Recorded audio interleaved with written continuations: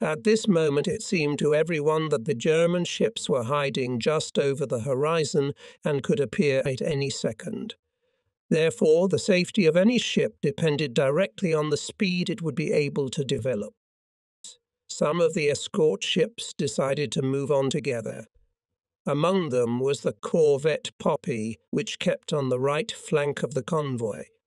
He snuck between the diverging transports and found a new friend, corvette Lotus, which was on the left flank of the convoy. But even before the commanders could agree on joint action, the Poserik's air defense ship asked to cover him. The Poserik had a primitive ASDIC, and apparently the commander feared the nearby submarines. As a result, the corvette Poppy, Lotus, and La Malouine joined the Poserik. On the latter, in addition to the flag of St. George, was raised the French flag, but the crew remained British. All these ships headed northeast towards the ice barrier. Sailors at the same time, with undisguised anxiety, looked at the southwestern horizon. Herring followed this group and saw it meet the rescue vessel Ratlin, which was carrying more than 60 rescued men. The small vessel had a top speed of only 12 knots, so it cost a lot of labor to keep up with the group. Its chimney was billowing thick black smoke, and the stokers had to work continuously with shovels. The trawler Halcyon also turned north to the ice, while the other two trawlers, Salamander and Britomart, went southeast with Palomares and the last corvette Dianella. That left only us, 4 trawlers, the slowest of the guard ships. We were the ones with the smallest chance of escape. The River Afton and the trawler Ayrshire beeped our captain, asking if he was going to join them. But as the ships of the escort were ordered to proceed on their own, our commander declined the offer, so the Ayrshire went north alone. Our commander wanted to do the same, but then the captain of the Lord Middleton, who was the senior of the trawler commanders, took command of the remaining 3 trawlers. So we, together with the Middleton and Nuffengem, formed up in a keel-vater column and went at maximum speed to the northeast to get close to the ice edge as quickly as possible. At some distance from us could be seen merchant ships, which had not yet had time to separate, though most of them were gone. Some of them, too, were heading north toward the ice edge to ensure their safety from submarine attacks from at least one side. Others were rushing straight eastward. It should be added that many ships were now beginning to have trouble determining their course. Until now, the convoy had been led by warships equipped with gyrocompasses. Many merchant ships had only magnetic compasses, which at high latitudes lied far more often than they told the truth. The farther north a ship gets, the greater the deviation of the magnetic compass from the true meridian, so in the Arctic setting a course by magnetic compass is a hopeless task. So the day of July 4 ended unbelievably. Trawlers were busting their boilers to get away quickly, and merchant ships, which we had to protect, were forced to continue sailing on their own. There was a relatively brief period of calm for them. The enemy was confused at first, but soon the triumphant Germans discovered what had happened, whereupon submarines and airplanes began the hunt. The long, tragic day of July 5, Black Sunday, began. The first victim was found by one of the German submarines. The most offensive was that she was an American vessel making a second attempt to reach Russia. The transport Carleton was included in the PQ-16 convoy, 4 days after leaving Iceland. The convoy was attacked by dive bombers, and the transport sustained damage from a close burst before being towed back to Hevel Fjord by a trawler. Now, at the very beginning of Sunday morning, some 7 hours after the disbanding of the convoy, the crew was sailing at 12 knots under the unreliable cover of a faint haze. Its skipper decided to lie on an Oso course, straight into the White Sea. 5 observers of the Carleton did not notice that the submarine was sneaking up on the transport. At 5:10, a torpedo hit the starboard side of the ship near the midships. It exploded in one of the cargo tanks containing 5,000 gallons of fuel. It immediately burst into flames and the fire began to spread rapidly through the ship. A column of flame flew out of the engine room. A column of water mixed with oil grew near the starboard side. It collapsed on the superstructures. 2 starboard dinghies were thrown to the cargo deck. The hatch covers were blown off and flour from the holds flew onto the deck. The bulkheads of the cabins in the middle part of the ship collapsed. The gun bank on the Ute was crumpled. The engine room killed 2 sailors and was immediately flooded. Although no one was operating the machinery, the propeller spun for another 7 minutes until the stoker room was flooded. Power was lost and the emergency transmitter was broken. The ship's gunners, unable to see the attacker, hurriedly abandoned ship with other sailors after the captain's orders were received. The captain did not pull, seeing that the ship was sinking fast. In addition, he feared that 200 tons of trinitrotoluene might explode. Sailors rappelled down ropes or simply jumped into the water. They swam to 4 life rafts and 1 lifeboat. Altogether, they had 32 sailors and 11 gunnery crewmen on board. Carleton was quickly landing on an even keel and sank within 12 minutes. The submarine surfaced to follow his last moments, but made no attempt to contact the survivors. Half an hour later, she departed, leaving them alone in the icy waters of the Barents Sea. The British transport Empire Byron, which was just north of the Carleton, also received a torpedo in the middle part of her hull about an hour after she was lost. The ship's carpenter, Frederick Cooper, ran out onto the deck and saw that it was covered with debris. The trucks the ship was carrying had simply disappeared. They had been thrown overboard by the explosion. The ship, which was barely making 11 knots, was hit in hold no. 3 under the gunner's mess. One of them had just brought a cup of hot cocoa to his comrades, who were on duty at the gun, and was about to go down to the cockpit for a new one when an explosion went off right under his feet. The gunner was killed. The explosion blew off 2 large airplane containers, which slid to starboard and crushed the 6 gunners. Captain John Horton almost immediately gave the order to abandon ship. Frederick Cooper ran aft to lower the 2 surviving life rafts. As this was done, he heard shouts calling for help from no. 3 hatch. The gangway had been blown down, so Cooper lowered a line into the hold and slid down it.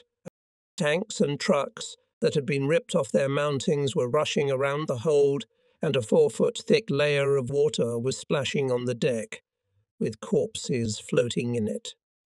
Cooper managed to drag 4 of the stunned, half-drowned men to the hatch, climbed out and pulled the others down with him.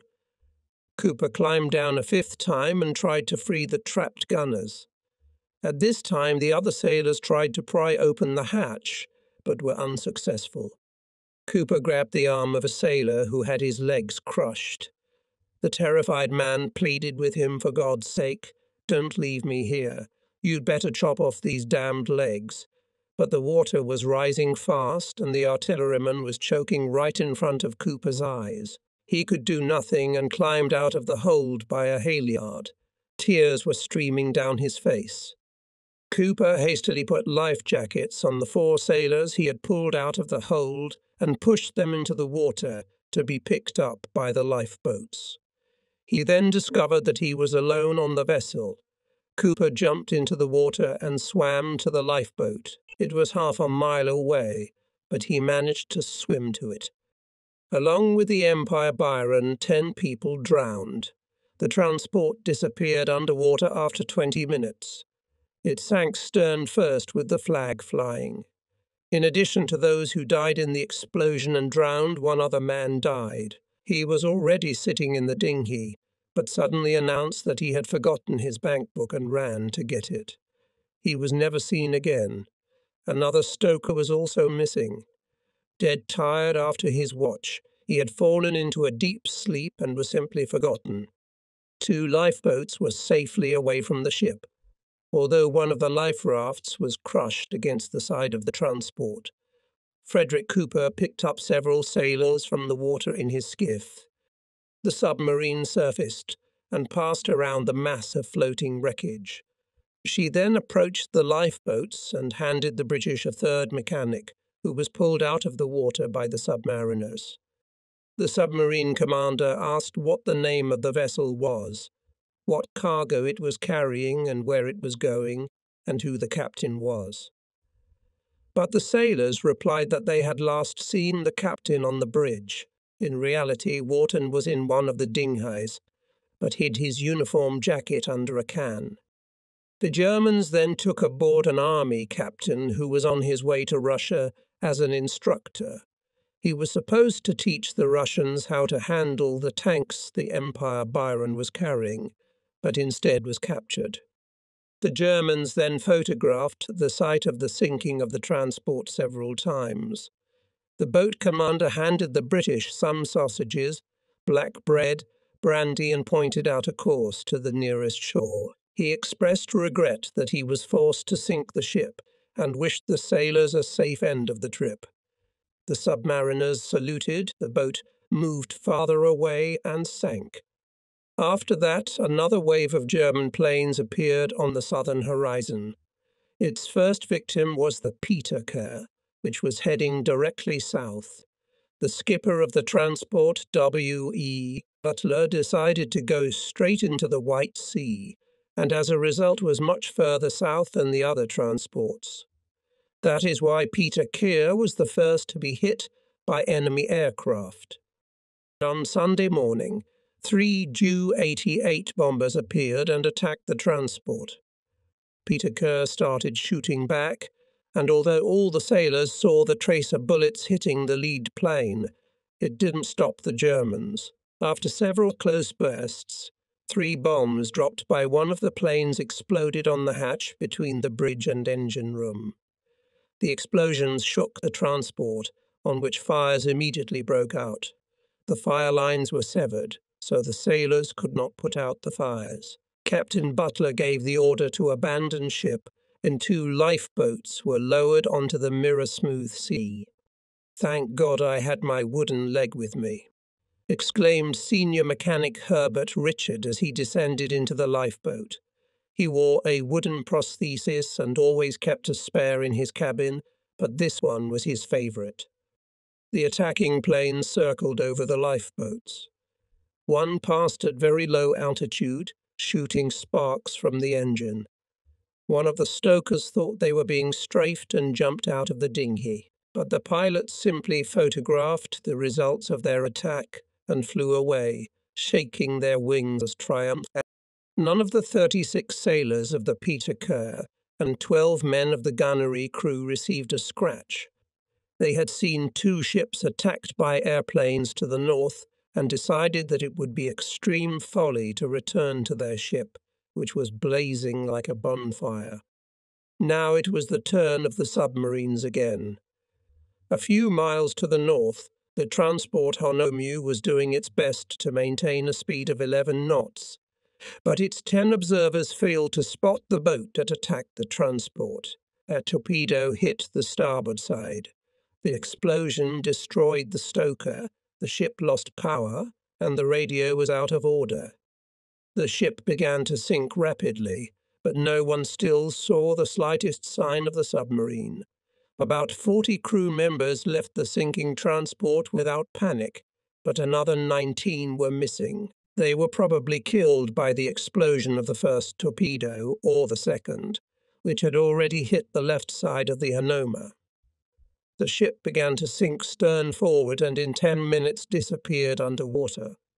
Shortly afterward, 2 submarines rose to the surface near the floating wreckage, and a third submarine appeared a quarter-mile away.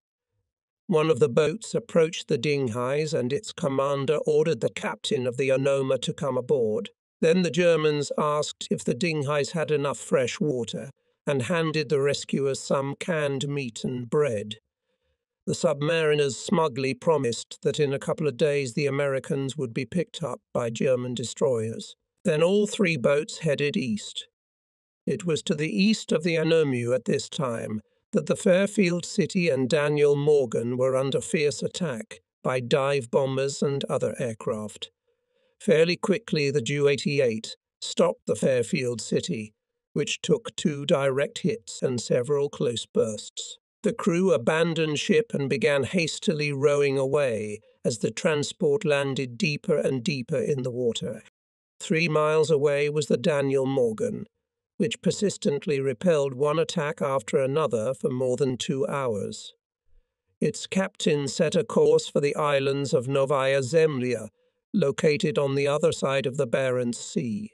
The transport managed to reach a speed of 13 knots and zigzagged to meet the attacking planes with fire from the entire side, not just the bow or stern gun. All German planes in the vicinity pounced on it, but the transport's guns fired frantically and 2 Ju-88s were forced to land on the water nearby. The third dive bomber went south, dragging a huge tail of black smoke behind it. The dive bombers dropped a total of about 80 bombs, of which 30 exploded in close proximity to the ship. But then 3 bombs did hit the transport, which suffered heavy damage as a result. 2 holds were flooded, and the speed dropped rapidly. At this point, a torpedo hit the starboard side of the Daniel Morgan, disabling the machinery and steering. The transport's 76mm guns overheated and jammed. The ammunition was almost used up. The end was near. Strangely enough, only 1 man died in this fierce battle. That sailor was killed by a bomb blast. But when the order was given to abandon ship, 2 more sailors drowned while boarding the lifeboats. The Daniel Morgan sank stern first. Soon a submarine appeared on the surface and approached the lifeboats. The Germans demanded to know the ship's name, tonnage, and cargo. Then one of them photographed the lifeboats and ordered them to follow the boat. This was complied with. The strange procession travelled southward for an hour and a half, but then the boat gave full speed and sped away. The surviving sailors imagined with horror what a long way they would have to travel to reach the nearest land, as suddenly an unexpected saviour appeared on the horizon, the tanker Donbass. Although dead tired, the gunners of the Daniel Morgan volunteered to maintain the Russian ship's bow gun, and soon afterwards shot down a dive-bombing Ju-88 with a direct hit, driving the other 2 planes away. But all through that long day, the extermination of the almost defenseless transports continued. 4 ships were heading east, keeping within sight of each other: Oldersdale, Zaffaran, Ocean Freedom, and Salamander. The tanker had been followed by a lone bomber for several hours now, circling in the clear sky. The sailors were glad to get some cover when rare tearing clouds appeared. At the same time, the tanker managed to get a little closer to the minesweeper Salamander and the transport Ocean Freedom. Most of the crew of the Oldersdale perceived what was happening with grim fatalism. What is to come is what is to go. The sailors realized only one thing: they were terribly tired. It seemed unbelievable that any of the transports managed to escape, and the decision of the commander of the Oldersdale Hobson to go to the shores of Novaya Zemlya was perceived as purely formal. Nevertheless, the tanker's gunners prepared to sell their lives dearly. Zaffaran, which was full of sailors from transports sunk the day before by torpedo carriers, tried to develop maximum speed when the message came that the German ship's only 30 miles away. Owen Morris, the commander of the Zamalek, suggested to the captain of the Zaffaran, Magon, that they should follow together. But there was always rivalry between the rescue ships. Especially the captains did not get along, and Magon refused. The Zaffaran's speed was half a knot faster than the Zamalek's, so it pulled ahead. But at the same time, the Zapharan's crew were cursing the Zamalek at every turn, because it was smoking desperately. Since there was no wind at all, the column of smoke rising vertically served as an excellent beacon for the Germans. In addition, on the radio came the constant threats of Lord Howe Howe to the sailors. So the Zapharan raced ahead. But the ship's carpenter, James Ramsay, still took out a bottle of whisky from a hiding place in the double bottom. Being a true Scotchman, he could not afford to lose such a precious cargo in case the ship was lost. He and a few of the gunners therefore spent the morning hours, together with some of the gunners, quite cheerfully. But the notional polar morning changed to an equally notional afternoon, and German planes appeared and attacked the 4 ships. 3 Ju-88s dropped bombs on the Oldersdale. One of the bombers was lucky. Thomas Irwin, firing from an Oerlikon, saw the grey testicles form close to the port side. They exploded just under the stern of the tanker, and its machinery was immediately disabled. The stern bridge was mangled. The pump room flooded, steam from the engine room fell into the sky, and an oil slick began to spread around the tanker. One of the junior mechanics, responding to an inquiry from the bridge as to whether anyone was injured, snapped. "What the hell is the colour of the blood?" The tanker had lost steam, but there were other ships nearby that could provide assistance, so Hobson, commander of the Oldersdale, decided to abandon ship. One of 3rd Mate Henry Phillips' duties was to destroy secret papers. Going up to the navigator's cabin, he found the navigator, Charlie Cairns, almost crying. The deckhouse was a mess. New charts, coloured ink, glue rulers, and other navigational paraphernalia were piled on the deck. Cairns bemoaned the wasted effort. When Phillips later arrived on the dinghy deck, he found that both dinghis had departed, leaving 6 men on the tanker, with each dinghy certain that the men had been taken by the other. The captain, chief mate, chief mechanic Phillips, and 2 other men remained on the ship. Running aft, they lowered the skiff. Soon the Salamander picked up the entire crew of the tanker. Before leaving the ship, Irwin and his comrades shot all the ammunition of the Oerlikons so that their barrels were red hot. On board the Salamander, Hobson and Lieutenant Mottram, commander of the minesweeper, discussed the situation and decided to try to take the tanker in tow. But just as preparations began to wind up the towing end, the Salamander was ordered to give full throttle. Hobson was given 5 minutes to decide whether to return to the tanker or stay on the minesweeper. He was extremely reluctant to stay, so Mottram decided to try to sink the Oldersdale with artillery fire. The result was completely unexpected. The first 100 Toom shell blew the winch and a coil of cable off the Salamander's tank. When the order was given to increase the gun's elevation angle, the lock fell out of the gun. So the idea arose to set the tanker on fire by firing incendiary bullets into the pumping compartment to try to blow up the cargo of aviation gasoline. But the bullets just bounced off the hull. Fortunately, someone realized in time that the tanker could explode, taking with it to the bottom and the minesweeper. Finally, the order came to drop some depth bombs in front of the engine room. Exploded 3 or 4 bombs.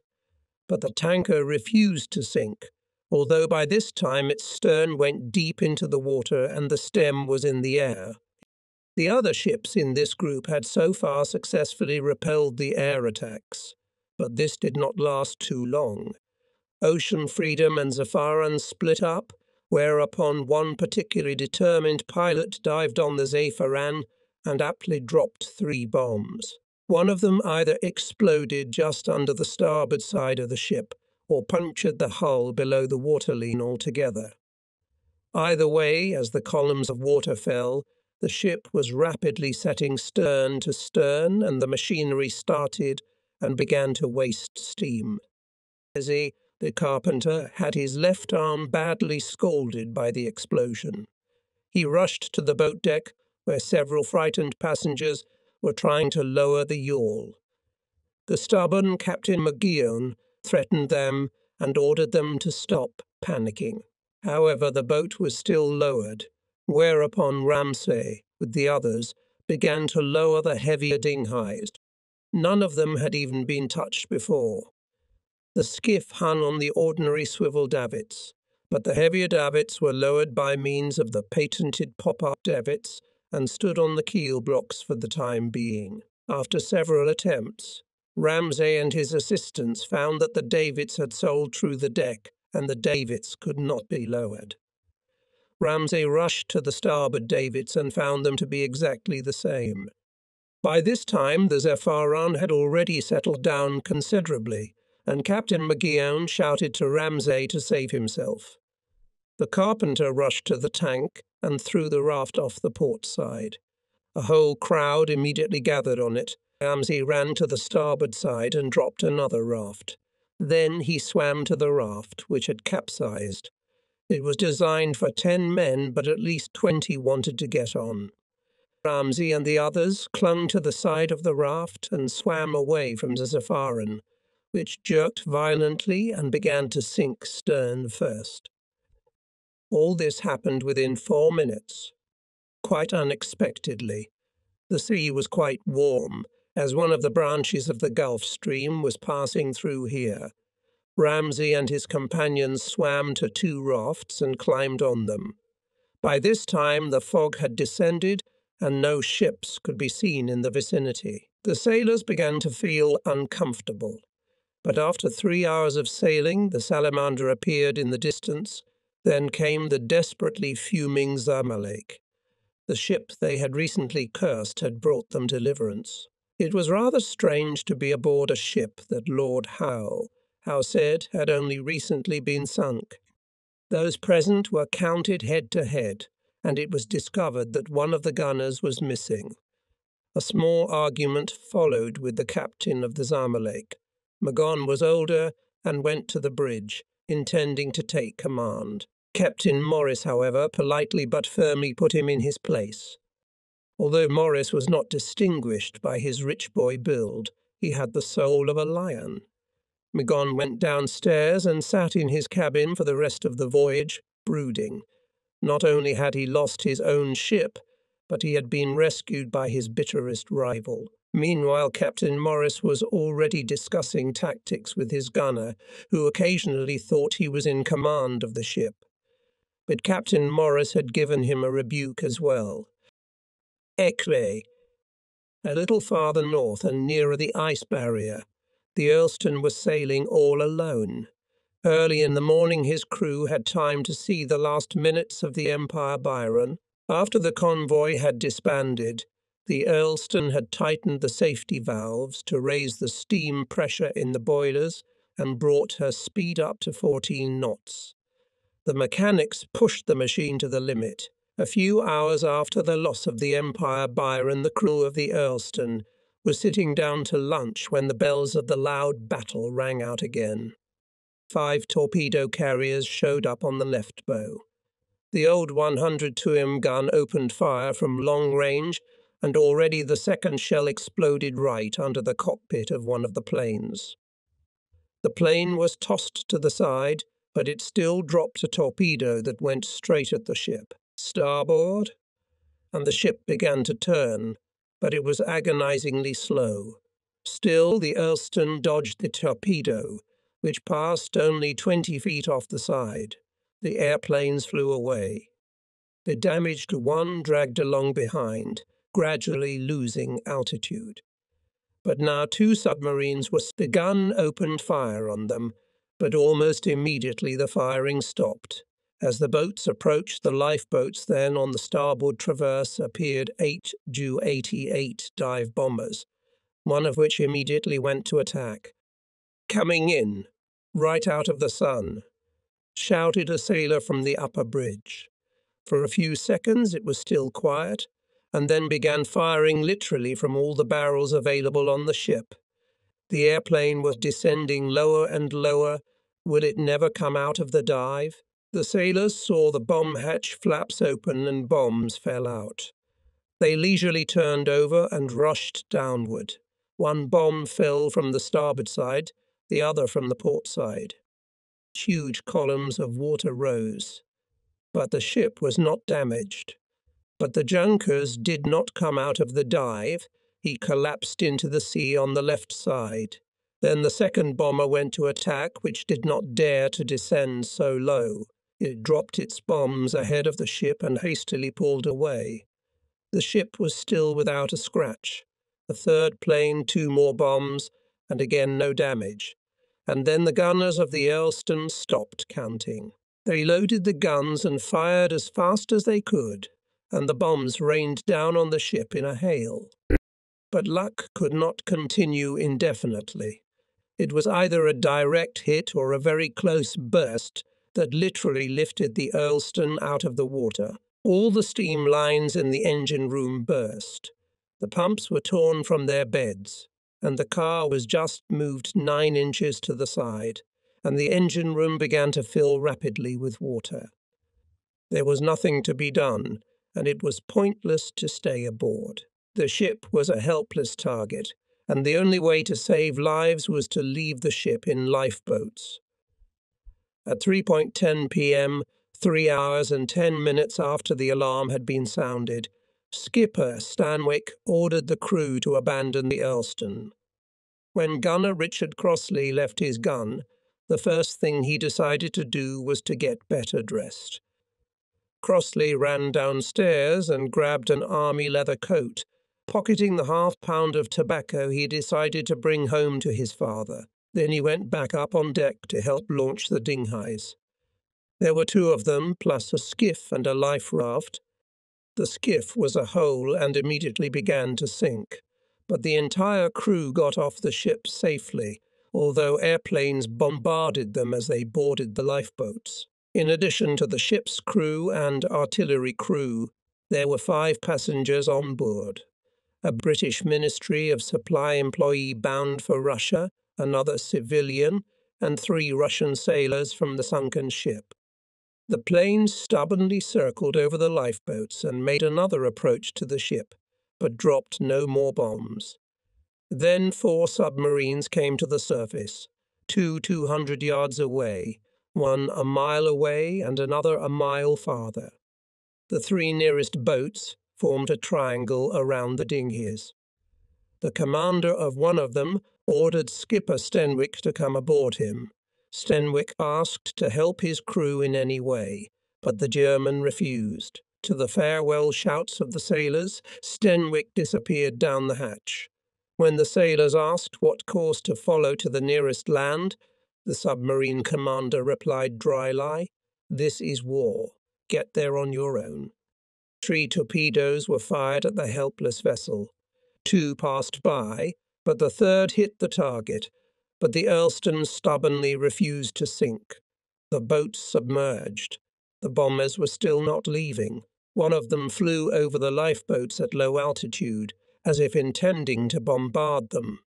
But instead it only shook its wings triumphantly and flew away. The lifeboats drew closer together, and the sailors tied them together with a cable.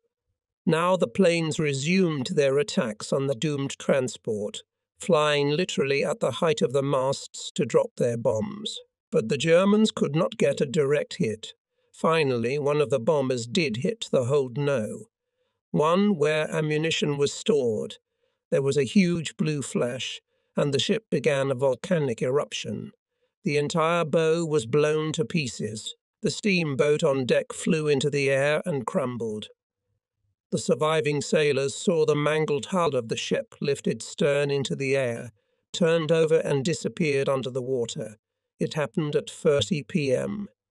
East of the Earlston was the American ship Pancraft. This was a very old steamer, formerly plying the west coast. It too was travelling alone when 7 Ju-88s rushed at it from the direction of the sun. 3 planes attacked the transport and dropped 9 bombs, staying out of artillery range. 6 of the bombs fell pretty far away, but the last 3 lay more accurately. One hit directly into Hold 3, located between the bridge and the crew quarters. Fortunately, it fell on a large pile of coal sacks, which absorbed almost all the force of the explosion. The other two bombs exploded next to the ship, tearing apart its sides. Steam billowed from the breaches, water began to flood the engine room, and the machinery steeled. The broadcast system was damaged, and the captain was not even able to order the crew to abandon ship. Radioman J.A. Blackwell jumped out of the radio room and found that all the lifeboats had already pulled away from the ship and had managed to move 25 yards or more away. Only one dinghy was dangling, tethered by a halyard. He rushed back into the deckhouse, got the second operator, and they went down the storm trap into the water. Then they had to swim to the waiting dinghy along the halyard. The captain was already in one of the dinghies. To the fury of the crew, he and the chief mate were the first to escape. Some of the sailors believed that the damage could still be repaired and sailed on. Then they accused the captain and XO of simply not being in command of the ship. The captain managed to take with him American secret documents, but in a terrible hurry left all the British papers. Amidst the general panic, the second mate came to the fore. He took responsibility for the safe evacuation of the crew. Radioman Blackwell and his mate thought they were the last to leave the ship. But after their dinghy had travelled about a mile, they saw 3 other men on board. One of them went off into the water, and the second ran to the tank and lowered a life raft. The third sailor, who was badly injured, went off the storm trap into the water and died a few minutes after being picked up by the lifeboat. Sailors also found the body of a second mate on deck. He was approximately 60 years old and had died of a heart attack as no wounds were found on his body. His tragic death further increased the crew's hatred for the captain. So the lifeboats were moving away, and the motionless transport stood waiting for the decision of its fate. German airplanes circled in the sky and apparently photographed what was happening. He said. The commander of the transport Washington was driving his old steamer at the maximum speed of 10 knots. Dense ice forced him to take a much more southerly course than the captain would have liked. This put the ship noticeably closer to enemy planes. But, to Richter's relief, the Washington soon fell into a dense fog. Taking advantage of this unexpected cover, the steamer carried on, straining her machinery. However, the fog eventually cleared, and suddenly out of the low clouds jumped out of the dive bomber, rushing at the transport. Fortunately, its bombs exploded away. As the horizon cleared, other ships became visible. Richter approached the nearest 2 and signaled to follow together to work together to repel air attacks. The British transport Bolton Castor and the Dutch Paulus Potter readily agreed. Bolton Castle was lucky in that it had on board 4 Russian sailors rescued from ships of previous convoys. One of them turned out to be a navigator who knew the Arctic very well. He advised the British captain to go straight into the ice and move to the northern tip of Novaya Zemlya. There it would be possible to turn south along the eastern coast of the islands while in the Kara Sea. When the 3 ships started sailing together, calls for help from the attacked ships began to come over the radio. But that help never arrived. In the afternoon, these ships were attacked by a bomber which immediately dropped bombs as soon as it came under combined fire. The Washington was shaken violently by the close bursts. A minute after this single plane attacked, the trio was attacked by either 6 or 7 planes. They dropped bombs from low altitude and shelled the decks with machine guns. On board the Bolton Castle, everything was ready for the 5 o'clock tea. The tables were set, cold meats, salads, fruit, muffins, and cakes. Senior cook Leonard Osmondson later recalled this meal with longing.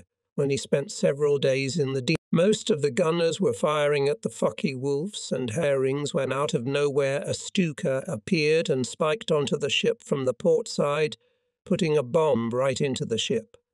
The upper part of the hull ahead of the bridge was splintered, and one gunner was thrown from the bridge directly into the sea by the shock wave.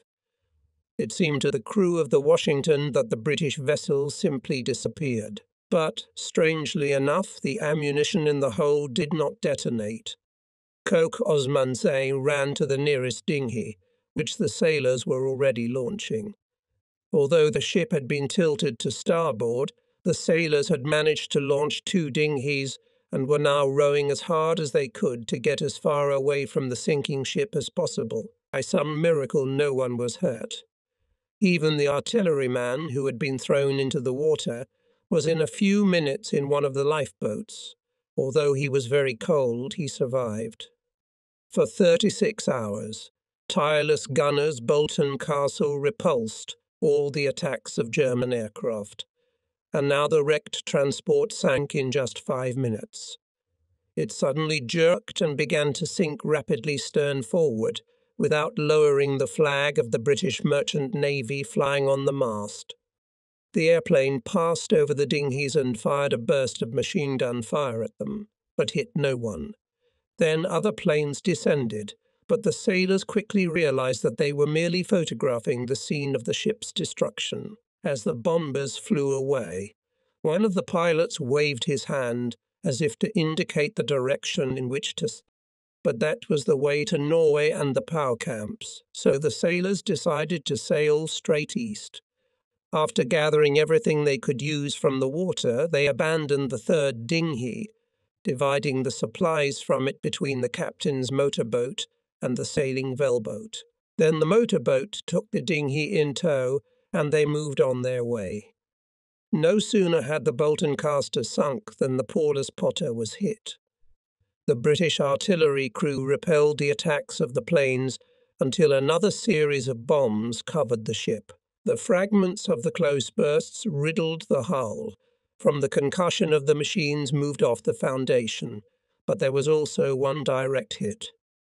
The bomb passed close to the banquet of the 102 gun, ripped off the rudders and jammed the propeller.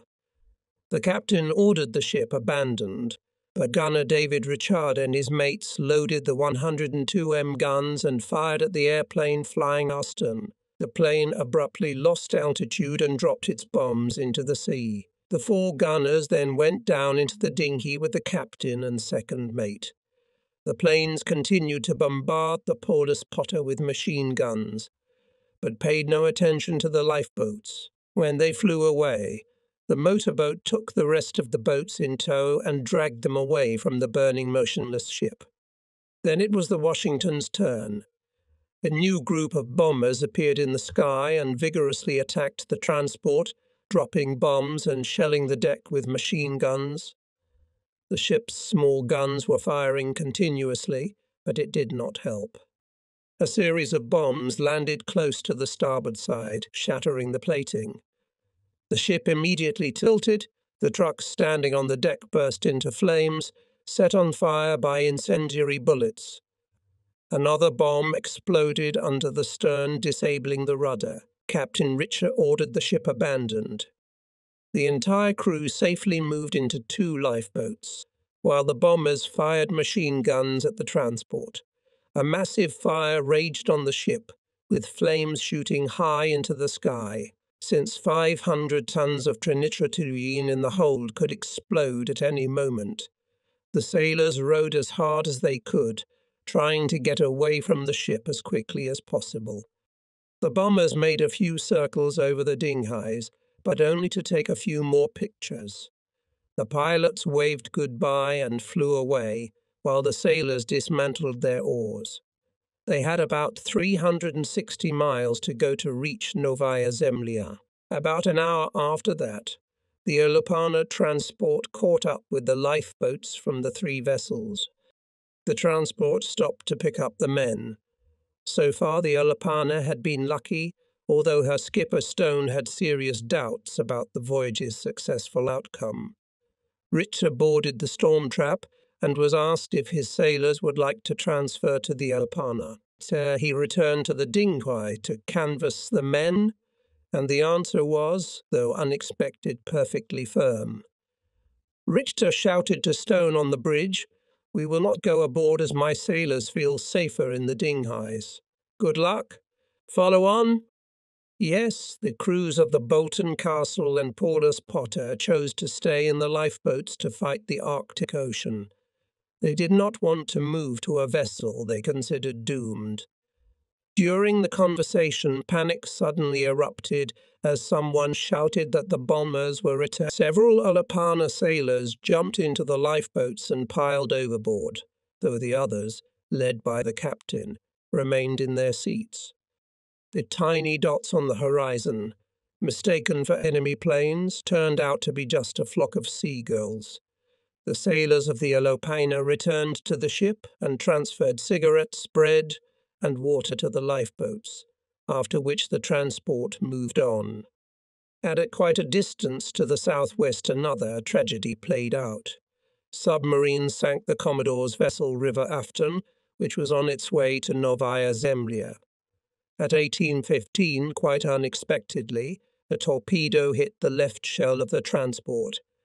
Seaman Marsh's watch was due to end at 18:00, but he was now carrying double the watch, so he remained in his place. He just returned to the gun when the explosion went off.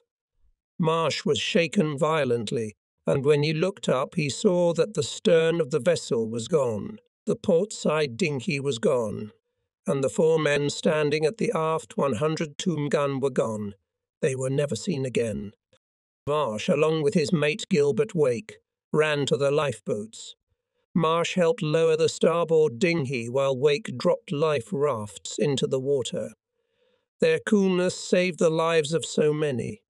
It wasn't easy to lower the dinghy because the hoist blocks were jammed. When it did touch the water, the ship was still moving and the dinghy capsized. Almost 20 people were trapped and drowned. Marsh managed to jump into the water in time and swam to one of the rafts. He was joined by 3 other men, including a seriously injured stoker.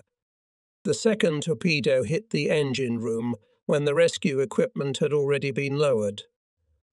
At the order of the second mate, Seaman Adam Ogar attempted to launch a skiff, but this dinghy capsized as the ship had not yet lost inertia. Together with the others, Ogang reached the raft. But the chief mate was not among the survivors. The submarine came closer and put a third torpedo into the stern of the River Afton. Only then did Commodore Dowding agree to abandon ship. He was the last man to leave. Dowding ended up on a raft with 2 sailors.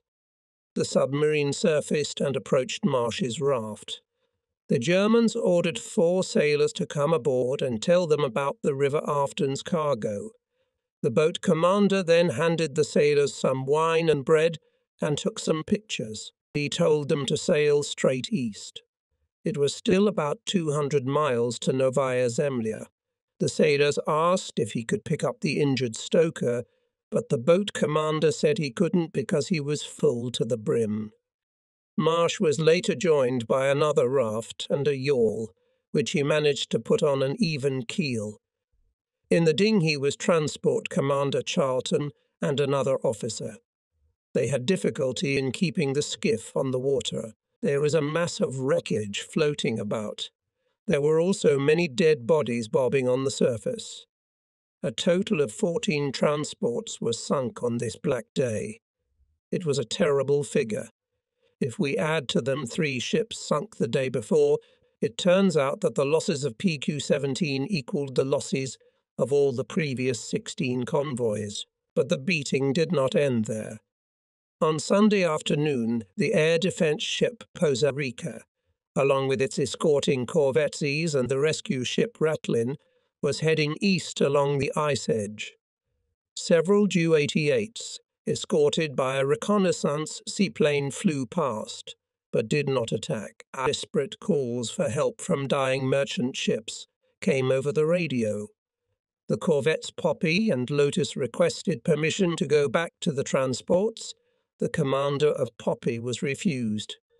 Part of the crew was upset by this and tried to persuade Lieutenant Commander N.C. Boyd to ignore the prohibition and turn the ship after all. However, for the lieutenant it was his first voyage as the commander of the ship, and he did not dare to disobey the captain of the first rank with 4 patches.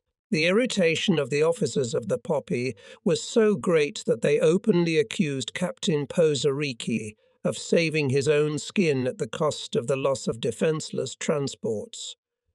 But when the passions subsided a little, explanations were found for his position. There were more than 300 people on board the former banana carrier, so it was unwise to destroy the connection, which has anti-aircraft air defense ship and anti-submarine capabilities of corvettes. However, the commander of the Lotus, Lieutenant G.J. Hall, was the escort commander, so he had some latitude.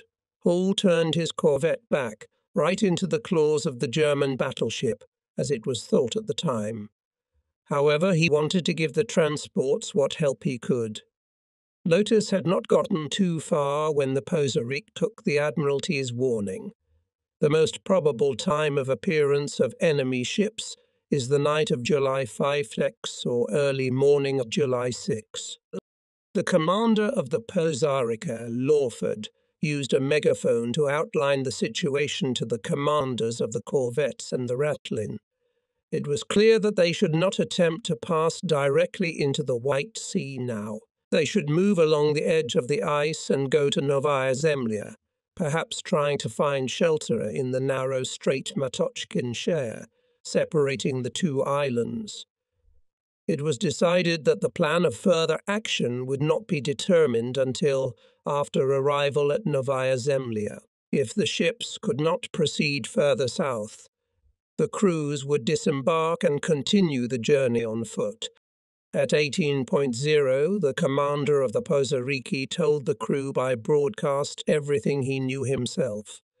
He said that in the event of an encounter with enemy destroyers, the ship had some chance of fighting back, but an encounter with a line ship could have only won out. Stafford made a strange joke, and the crew chuckled nervously as they listened to him. In this way, the men tried to hide their fear. The captain advised the sailors to get a good night's sleep and to prepare for their meeting with the Creator just in case. Now the 4 ships were following in a tight column. This formation had been deliberately chosen.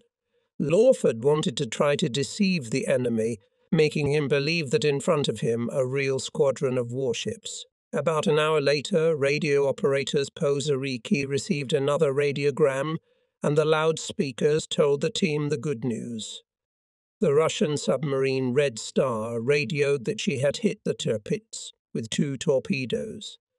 The battleship slowed down and the rest of the German ships gathered around it. Everyone squealed with joy. But several hours passed and there was no confirmation of this message. Sailors again began anxiously looking over the horizon, expecting to see silhouettes of German battleships. When 2 masts were seen, a slight panic arose. Everyone waited nervously for the observers to identify the sighted vessel. It turned out to be the transport Samuel Chase. As the transport came closer, it asked if it could join. And now 5 ships, somewhere north of the 77th parallel, were moving towards the unknown Novaya Zemlya. They pressed to the very edge of the ice, but still there was a skirmish with a submarine chasing the chase. Suddenly a torpedo was sighted coming toward the transport from the south. The Samuel Chase managed to dodge. The torpedo hit a wall of ice and exploded, dropping a mass of broken ice into the sea. Poppy drove the boat under the ice, firing several shots from her 102mm gun. Meanwhile, it became clear that the Rat could not keep up with the given speed, and the rescue vessel began to fall behind little by little. At quite a distance from the Posariki group were our 3 trawlers. the Lord Austin, Lord Middleton, and Nuff and Jem. We were moving quite slowly, listening to distant explosions, followed by columns of black smoke on the horizon. On the Gem 2, lifeboats were prepared for immediate launching. As the sea was calm and there was practically no rocking, they were lowered to the level of the deck ladders. The dinghies were loaded with provisions, clothing, blankets, water, rum, rifles and cartridges, tobacco and cigarettes. Each man wore extra clothing. Life jackets lay close at hand. The second mechanic of the Gem, who had already retired but was called up again, put all his papers, including his pension book, into a gummed bag and hung it around his neck. Middleton and we too loaded the lifeboats with additional supplies and prepared them for immediate launching. All the secret documents were stowed in special cargo bags to be thrown overboard if necessary. As we approached the edge of the ice sheet, we had to move very carefully to avoid hitting huge ice floes. They glistened in the sun so brightly that it was painful to look at them. Soon we passed a huge iceberg, and then the bells of a loud battle rang out. 3 German planes headed towards us but flew past, deciding to attack a merchant ship visible on the horizon. Soon receiving a distress call, we learned that it was the Pancroft.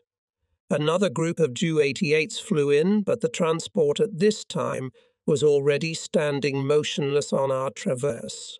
Only black smoke was spiraling up into the sky. We could see the planes descending to attack, the bombs falling. They exploded around the ship one after another. Then some of the planes turned back. Would they attack us? One of the signalmen stood on the deck, clutching a bag to his chest. In it lay a puffy red book of naval ciphers. The signalman was ready to throw the bag into the water if the planes came down. "Not yet," shouted to him from the bridge. "It's still early." So the planes flew high above us. Not a single bomb was dropped. Apparently, the pilots just did not pay attention to the slowly creeping small ships. Around the Pancroft, over which the airplanes were still circling, several bubbles swirled on the ocean surface. These could have been submarines or seaplanes intent on capturing the vessel. But as we got closer, it became clear that they were lifeboats. As we approached, they turned to meet us. Our skipper told the Lord Middleton that if we picked up the survivors, he might sink the stricken vessel. There was no reply, but then the Middleton signalled us to change course, turning almost straight back. Our captain was extremely surprised, as he believed it was his duty to go directly to the assistance of the merchant vessel. He asked the Gem if he would go with us to rescue the men, as he intended to ignore the order. But Gem replied that he would obey the officer in charge, so all 3 trawlers turned and headed for the fog line. This was too much for our captain. He bravely turned back and went single-handedly toward the Pancroft. We presented a perfect target as we travelled those 2 miles. The airplanes seemed to have used up all their bombs because they started firing machine guns at the ship. We could all see this clearly. Then the bombers stopped firing and flew toward us. We couldn't believe it when they sped past without opening fire. Then the Middleton and Gem joined us. As we approached the dinghies, however, they suddenly turned and began to move away. Then the corvette Lotus appeared, heading straight for the damaged transport. Its searchlight flashed. The corvette promised to take care of the sailors. He advised us to move further east, reporting an Admiralty radiogram stating that the Tirpitz, along with her escort ships, was catching up with us at 25 knots. This was the first we had heard of it, as our receivers were too bad. Only later did we learn the reasons for such strange behaviour of the sailors in the dinghies. They could not read our signals and mistook us for submarines about to torpedo the Pancroft. When the Lotus arrived, the crew of the Pancroft saw us pointing our guns at each other. And then they were terrified that they would be in the lifeboats right in the centre of a fierce artillery battle. Lotus began to shoot the stationary Pancraft, which soon blazed brightly. Very quickly the corvette took on board all the survivors and then rushed past us at 18 knots. We were giving half that. We transmitted an order by searchlight to leave the area as quickly as possible, as 2 enemy battleships and 8 destroyers were coming this way. In farewell, Lotus wished us good luck. It was not necessary to remind us again that we should get away as quickly as possible. 3 extra men were put to each furnace, and for the next few hours we had the clanking of the flaps in our ears. The boilers were devouring coal at an incredible rate. Our safety valves were screwed on tight. The machines shook as if they were going to break the bottom of the trawler. Smoke was billowing from the chimney in a giant cloud, and the hissing of steam could be heard all over the ship. The chief mechanic swore that this old fag would sooner go up in flames. He squeezed out an absolutely fantastic speed of 12 knots. That was more than the Lord Austin had ever made in her entire life. But the machinery couldn't take the strain for too long. That's how we literally flew in the morning of the next day, July 6. Blobs of ice and streaks of fog at times hid the other trawlers from us. But we had already worked out a general plan of action. We were to go to Matochkin Shah Strait and there to stand under the shore, having extinguished boilers. We wanted to wait until the German activity died down. If necessary, we could leave the ships and go ashore to walk to the nearest village. It was not a very attractive prospect, but it was still better than freezing to death in a dinghy. Then several more airplanes flew past us. Some of them descended to get a closer look at us, but then they were gone.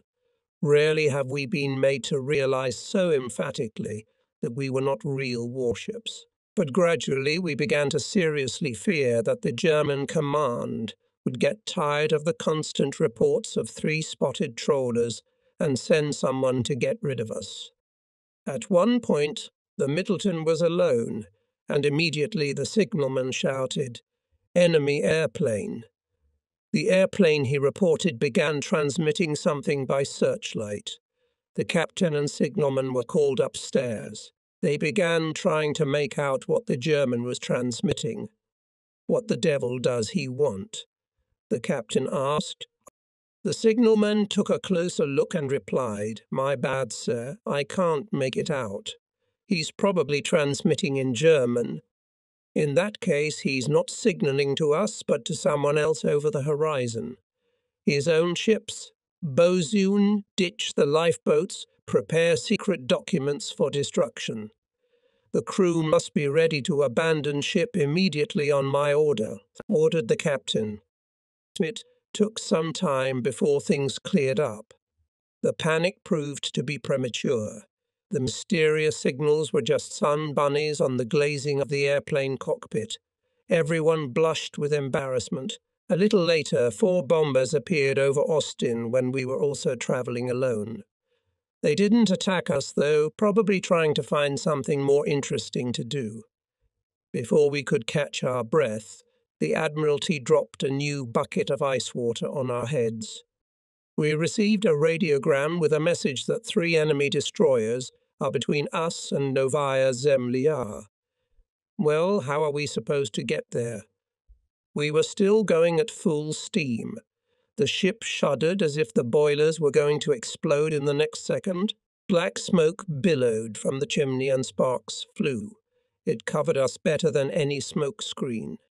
Finally, at 19.50, we saw land, and in 3 hours we approached the rocky shores of the northern island of Novaya Zemlya. The chief mechanic categorically stated that we should clean the furnaces, otherwise the boilers would not hold. We stopped so that the stokers could do it. All the time while the trawler was standing, we were terribly nervous. There was dead silence, which was only occasionally broken by a quiet creak. It was the helmsman accidentally touching the wheel. From time to time the sound of hammering came from below, This sound could easily reach the ears of an underwater hunter. And in addition, it turned out that we stopped at the exact place where, according to the Admiralty, should be 3 German destroyers. Our commander spoke to the Middleton and him with the help of a megaphone. And finally we were on our way again, following the other trawlers. We walked along the rocky, unfriendly coast, looking for the Strait of Matochkin Ball. The name was as unfamiliar to us as the land we were looking at. None of us had ever heard of this godforsaken island before. We found some passage that resembled the place we sought. But all we had at our disposal was an ancient map from 1904 on which the only landmark was marked a wooden lighthouse on a cliff. And we saw 2 towers, and no sign of life. No one knew exactly what we had found. Then someone shouted from the gem that a new radiogram had been received. The enemy compound was operating only 10 miles away, practically within line of sight. All 3 trawlers immediately put up steam. Then someone tracked down a more recent chart, and our skipper signalled to Lord Middleton, the senior officer. He suggested that he should lead us round the rocky headland, but the Middleton twice replied that our trawler should take the lead. To stop our doubts, he even stepped aside to let us pass. The reason for such strange behaviour of the commander was found out later.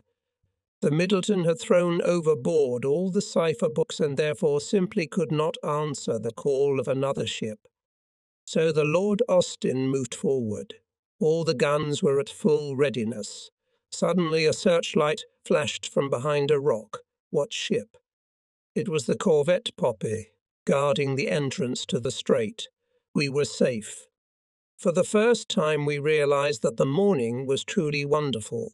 Although it was 2 a.m., the sun was burning so brightly that many of us had burned our faces. At this time of year in the Arctic, it makes no sense to talk about time. Hours and minutes turned into meaningless numbers on maps, marking the distance travelled. The entire crew of the trawler gathered on deck. We exchanged signals with Poppy, who asked, "So how was your time?" "Sufficiently shitty. How about you?" "No better. But it seems to be over now." "Yeah, it's cosy here." Then we rounded the cape, and the sunny morning shone with new colours. About a dozen ships from the convoy were peacefully anchored in the strait. These were air defence ships Palomares and Poza Rica, all 3 minesweepers, Halcyon, Salamander, and Britomart corvette La Malouine rescue ship Zamalek. But only 5 transports: the Ocean Freedom, Samuel Chase, Hoosier, El Capitan, and Benjamin Harrison. That's all that's left. When we passed the air defence ships, they shouted, "That was a long haul." "What the hell were you doing fishing?" A few minutes later the anchor slipped out of the fairlead. Everyone who wasn't on watch rushed downstairs to their bunks. All we wanted was to get some sleep. NIT. The Palomares was the first to arrive at Matochkin Ball. Most of the journey he made alone, dragging behind him seaplane Valro's cruiser London. There was a slight panic on the ship when an observer in the crow's nest saw the ship catching up from behind. An artillery warrant officer was sent to the mast who reported that it was definitely a warship. Everyone decided that the enemy had finally caught the Palomares and waited tensely for the stranger to approach.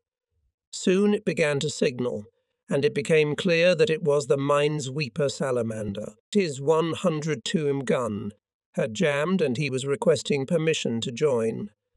Finally, 3 or 4 ships gathered and together they headed for the strait.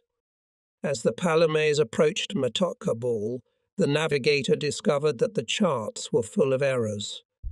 The height of the mountains was several times higher than indicated on the charts. This was another proof that this area of the Arctic British fleet did not know at all. Therefore, the ships could not make good use of their radars. Very cautiously, Palomares entered the strait. bypassing the cape protruding into the sea, and anchored, choosing a place so that it was not visible from the sea. Armor-piercing shells were fed to the guns in case the enemy did appear, and then the rest of the ships began to arrive. The inhabitants of the little Russian village on the shore of the southern island were not in the least surprised at the sudden invasion. The village was nothing more than a bunch of rotting wooden buildings where the hunters lived with their wives, children, and dogs. A Soviet-flagged merchant ship stood at a small dock. Some of the arriving British vessels were inspected by a Russian naval officer. This colourful figure in a long black overcoat circled the strait in a small motorboat with a machine gun. He spoke no English, but he understood whiskey perfectly. When the Britomart raised the Soviet flag as a courtesy, the officer was flattered. His entire crew, consisting of one sailor, was perfectly happy when the English sailors treated him to cigarettes. Following the Palom as the first of the transports came the El Capitan and the Benjamin Harrison. Then came the Salamander along with the Ocean Freedom, followed by the Hoosier, the Zamalek, and the Pozariki group. The Palomare's radar operator detected the Pozariki's radar emissions long before the ship approached the strait. Like warships, merchant ships came to Novaya Zemlya with a variety of intentions. The Hoosier headed north first. Several times it encountered heavy ice, though it enjoyed the shelter of blizzards and fog. Moving through the ice, the Hoosier encountered other vessels, but soon broke away from them again. Its skipper intended to anchor at Matochkin Ball, and from there send a radiogram calling for help. The skipper of the El Capitan was also going to find some bay to take refuge in and wait about a week before attempting to pass into the White Sea. The Panamanian dry cargo ship took advantage of every scrap of fog and changed course frequently to avoid areas from which distress calls of attacked vessels were heard. The sailors gained renewed vigor and became more optimistic about the future when a small group of ships gathered in the strait. Shortly after the arrival of the 3 trawlers, hopes were rekindled when the Lotus arrived with over 80 rescued people on board. The deck of the corvette was literally packed with people. The corvette was greeted with loud shouts as it slowly made its way through the strait, after rescuing the crew of the Pancraft and shooting the damaged transport.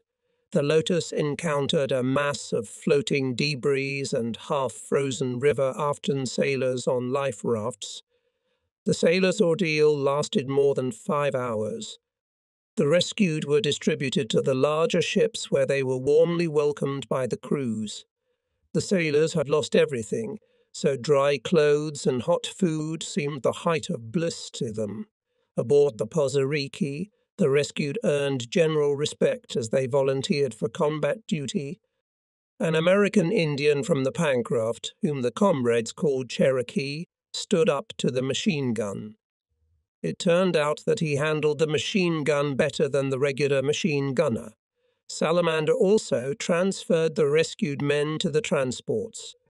In the strait gathered all the escort ships, excluding the trawler Ayesha and corvette Dianella. Now 11 ships had to guard the 5 surviving transports and the salvage vessel, so all thoughts of abandoning the ship and moving ashore immediately disappeared. In the same way, we rejected the idea of sitting out in the strait for a few days until the enemy's actions ceased. We were corked there, as in a bottle, had no room for maneuver in case of an enemy air raid. Submarines could guard us at the exit of the strait at the moment of departure. Therefore, there was no option but to leave Matochkin Ball as quickly as possible. The Palomars detected a German airplane searching for us. He slipped between 2 hills in the throat of the strait, but, fortunately, did not see our ships. The severely reduced ammunition was another factor that spoke in favor of an early breakthrough into the White Sea. The situation on most ships was about the same. For example, The Halcyon had already used up half of its 102 shells. He arrived in Matochkin Shah on the remnants of fuel, and other ships were not better. At 11:00 a.m., just a few hours after its arrival, a meeting of the captains was held aboard the Pozariki. A plan of action was drawn up to bring the rest of the convoy to Arkhangelsk. Someone at the meeting even proposed to sink the ships and move ashore, but this proposal was not heard. Palomar sent a radiogram to the head of the British maritime mission in northern Russia. In response, he was indicated the course, which was to move to Arkhangelsk. Messages were transmitted through the radio station on shore, as the use of ships' radios could attract the attention of the Germans.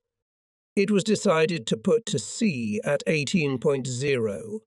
On the Lord Austin new commands were hers. Rise, load coal. A superhuman effort was required of the men who had scarcely had time to close their eyes, to raise themselves to an upright position. It was done, however, and the exhausted crew, cursing at every opportunity, crawled up the gangways to the top. We came aboard the Ocean Freedom, which also had coal boilers. Soon sacks of coal began to be thrown over to our board. We exchanged the last rumours and sent cigarettes and tobacco to the transport, as the sailors of the merchantman had smoked everything to the ground. No one knew exactly where the new nickname of Matochkin Share Strait was born. Either in the cabin of the skipper of the Freedom or in the wardroom of the Austin, it was called Coward's Cove. As we were utterly exhausted, we managed to take only 10 tons of coal from the Freedom. This stock would hardly have been enough to reach Arkhangelsk. Valrose, which the Palomares had dragged along for several hundred miles, was hoisted on the deck of the Freedom. This transport was designated as the flagship of a reformed convoy of 17 ships. We planned first to go southward along the coast of Novaya Zemlya, so that the open sea and submarines would be on our starboard side only. Then, moving the same way southward, we were to reach the Russian coast and there turn westward to the throat of the White Sea. At the appointed time, we left Coward's Cove. The Lord Austin was assigned to close the convoy, so we were the last to leave our temporary shelter. Ekisi. Meanwhile, outside the shelter at Matochkin Ball, the carnage continued. Although several of our ships had managed to take shelter in the strait the day before, July 6, German planes continued to find prey. Pan-Atlantic followed a southwesterly course and was south of the strait, intending to break into the White Sea. The skipper counted on the support of Russian aircraft. However, instead of Russian airplanes, he met German planes, which immediately rushed to attack. Pan-Atlantic received at least one direct hit and caught fire, sinking a few minutes later. As the crew was abandoning ship, the young third mechanic Richard Talon discovered that one of the sailors was without a life jacket. He immediately gave the sailor his own, saying with a chuckle that he had swum a lot in the Mobile River, so why not swim in the Barents Sea? The brave fellow was never seen again. Early in the morning of July 7, just when our trawlers were entering the Strait of Matochkin Shah, the beating of transports resumed. The baton from the plains was intercepted by submarines, which rushed to Novaya Zemlya, looking for the fleeing transports. At 2:00 m, the British ship Huttlebury was sailing alone towards the southern island. So far, the vessel was completely unharmed. A multitude of observers were scrutinizing the horizon, but doom crept up unnoticed. 2 torpedoes hit the ship. Artilleryman Arthur Carter had changed watch and was asleep when the explosions went off. The first thing he saw when he opened his eyes were tongues of flame shooting from a torn bulkhead. He was dressed in army pants, a shirt and a thick sweater, with socks and booties on his feet. But when Carter jumped out of his bunk, his first thought was for his life jacket.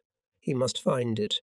Carter grabbed the vest, and rushed upstairs. In his haste, however, he didn't notice the vest snagging on the handrail, and Carter had to go back to pick up the vest that had been ripped out of his hands.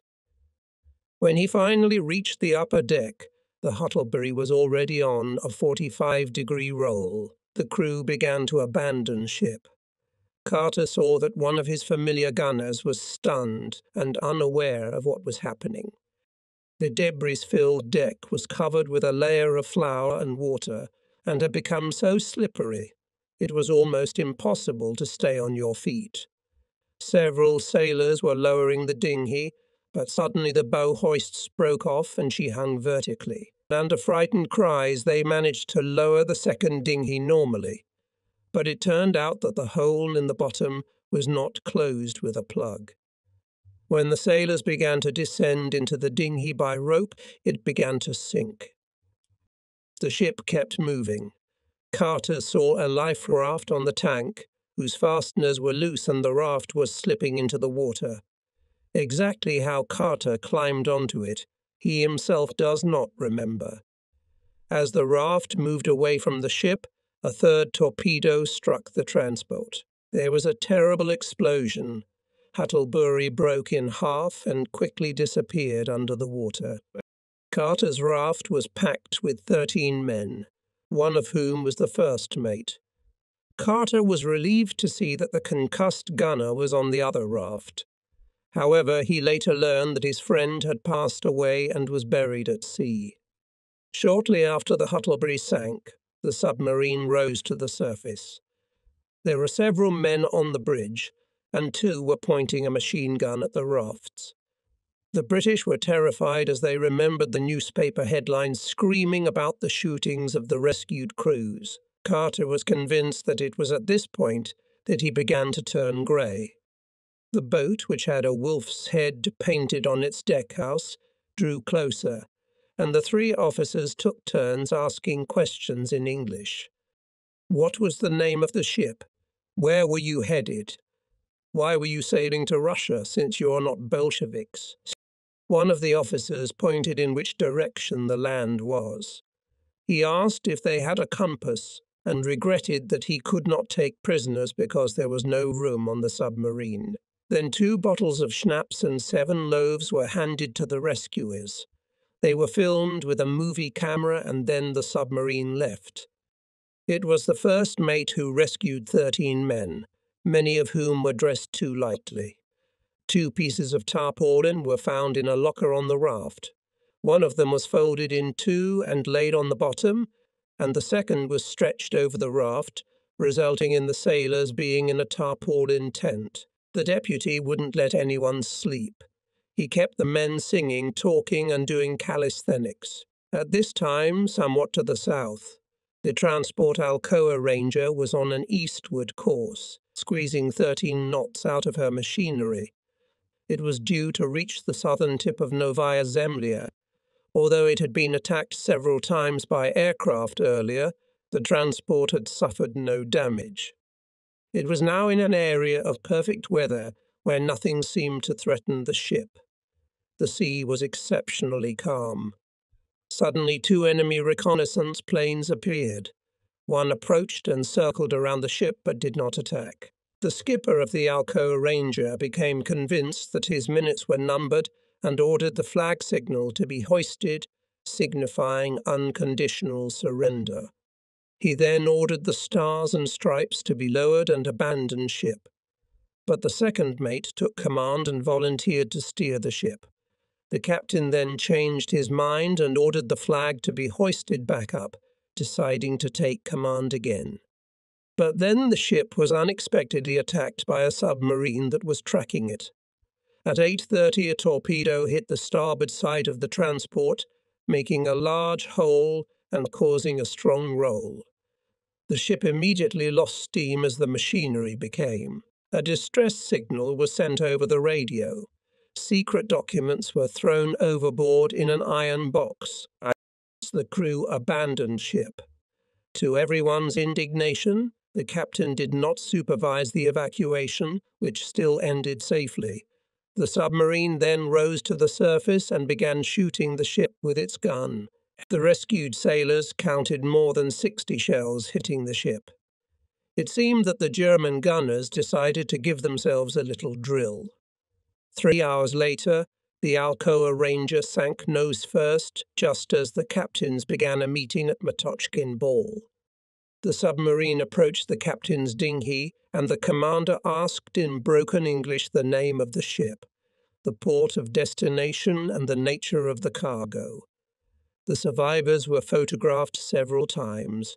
They were pointed in the direction of the nearest land and asked if they had enough food. The boat then quickly sailed southward. A brief lull followed, but the submarines patrolling off the island went nowhere. However, another Liberty-type transport, the John Witherspoon, had already chosen the fateful course that led to its demise. After the disbandment of the convoy, it first turned north and then east to seek refuge off the coast of Novaya Zemlya. These directions could only be spoken of in a very relative way. Sailor O'Flaherty, who was standing at the helm, noticed that the magnetic compass arrow was going almost 80 degrees on the cartouche. Only the keel jet astern indicated exactly where the ship was heading. O'Flaherty asked the first mate, "Don't you think it would be better if I looked back and somehow tried to equalize course?" To this, the first mate replied venomously, "There's no point. We won't get to Russia anyway." After a while, he noticed that O'Flaherty was heading straight toward some point ahead. The aide asked O'Flaherty what it was. A cloud. O'Flaherty replied, "Have you heard anything about cloud navigation? Then look back at the Kielvator jet. You'll see that the ship is traveling more directly than before." That was enough for the aide, and he decided to get on with the paperwork. If there was enough time, by measuring the height of the sun, the true course could be calculated. However, everyone realized that there was no time. German reconnaissance planes were constantly circling on the horizon, and the sailors did not immediately realize that soaring seagulls can look just like approaching enemy planes. When the mistake was discovered, all the sailors began to scold the innocent birds in an elaborate manner. But the John Witherspoon still managed to elude the German planes, although it was at that moment when the last plane disappeared and the sky became completely deserted. The feeling of imminent danger became only more acute. All sailors realized that the ship could be attacked by a submarine at any moment. The nervousness of the last 3 days was taking its toll, and people were looking more and more often at the lifeboats. And yet when the ship was attacked in the afternoon of July 7, it was completely unexpected. At 16:15 a torpedo hit the hold No. 3 on the starboard side. From the impact, the transport tilted sharply to the left side, people and equipment flew into the sea. Then the ship tilted to the starboard side. The bulwark went into the water, and the ship began to describe circles on the spot like a wounded bird. The torpedo could have broken the transport in half if the No. 3 hold had not contained a load of automobile tires. The tires absorbed much of the shock wave, and many of the tires were ejected through the breach. All the sailors had been waiting for this for so long that they sprang into action before the watch officer had even pressed the button for the loud bells. The stern gun fired a single shot at the object, which the gunners mistook for a submarine. They had no time to do anything more, for the great roll put all the artillery out of action. The 2 starboard lifeboats were hanging on their hoists, but one was smashed to pieces and the other was badly damaged. The sailors were sure that the submarine would fire the next torpedo into the port side, where the 2 lifeboats still survived, so they acted rather hastily. The entire crew piled into these 2 dinghies. Only the captain remained standing on the bridge wing. One life raft was also lowered into the sea. O'Flaherty, along with another sailor, were in the lower rooms when the ship was hit by a torpedo. When they jumped out on deck, it was discovered that both had not put on life jackets. It must have taken several minutes to lower the lifeboats, so O'Flaherty rushed back to his cabin. In an emergency, everyone was supposed to grab the nearest vest, and O'Flaherty was surprised to find that his vest was missing somewhere. He rushed back to the dinghy deck, determined to retrieve his vest the same way someone had borrowed it.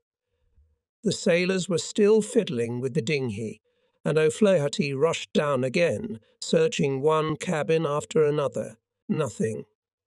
Then he dashed out on deck again to see how much time he had left. The sudden need to leave the ship literally blows up routine life, and people begin to act more than strangely. Still, the sailors looked suspiciously at the fumbling O'Flaherty, who ran up and down the gangways for no apparent purpose. For the third time he went down to the cabins, this time on the port side, and grabbed a vest lying on a chair. No man took off up the gangway as quickly as O'Flaherty did. He dashed to the dinghy deck and jumped into the last dinghy, which the men on the hoists were already preparing to launch. The captain came down from the bridge, but remained on board, gesturing for the dinghies to cast off. Just at this time, the mechanic and stoker came out of the superstructure, who were probably stunned. In the confusion, the dinghy was lowered too quickly, and the two sailors standing on the tallies had to jump into the water. The stoker suddenly came to his senses, ran to the life raft and lowered it. Then, together with the mechanic, he grabbed the captain, and they made him jump overboard too. One of the sailors who had lowered the lifeboats fainted from shock at the cold water. The sailors dismantled the oars and went after him. The second dinghy picked up his companion, but the first one died. The waves threw him off the dinghy and carried him away. The sailors did not see him give the slightest sign of life. The ship was still circling in place. Then, as expected, the Germans fired a second torpedo. The sailors in one of the dinghies heard it hiss under the bottom, heading for the transport. It exploded with a rumble all the way into the same tree-hold, but this time off the port side. The John Witherspoon failed to die with dignity. Her hull cracked and folded like a penknife. The bow and stern nearly met in mid-air. After the second torpedo hit, the ship went down like a stone. The submarine surfaced, and the sailors saw a wolf's head painted on the deckhouse. The Germans pointed a gun at the survivors, filming them with a movie camera. Then the commander asked in good English, "Is anyone wounded?" "No," replied the radio operator. "Do you need food or water?" "No." "How much cargo was on board?" "I don't know." The German nonchalantly took out a sheet of paper and read them a complete list of the ship's cargo. Then he asked, "We don't know." In reality, the captain had laid himself down in the bottom of the second lifeboat to avoid being captured. All the ship's officers wore clothing without insignia. The submarine commander regarded the rescued sailors as his boat passed within 50 feet of the lifeboats. He then pointed in the direction with his hand, reporting, "Land over there." The German officer waved his hand and disappeared down the hatch. The waves splashed and the submarine slowly submerged. When the excitement of the ship's demise passed, the sailors realized that they were alone in the cold in the vast sea. At the same time, a few miles to the north, the last tragedy of the day played out. It happened almost exactly in the path of our reformed convoy leaving Matochkin Strait.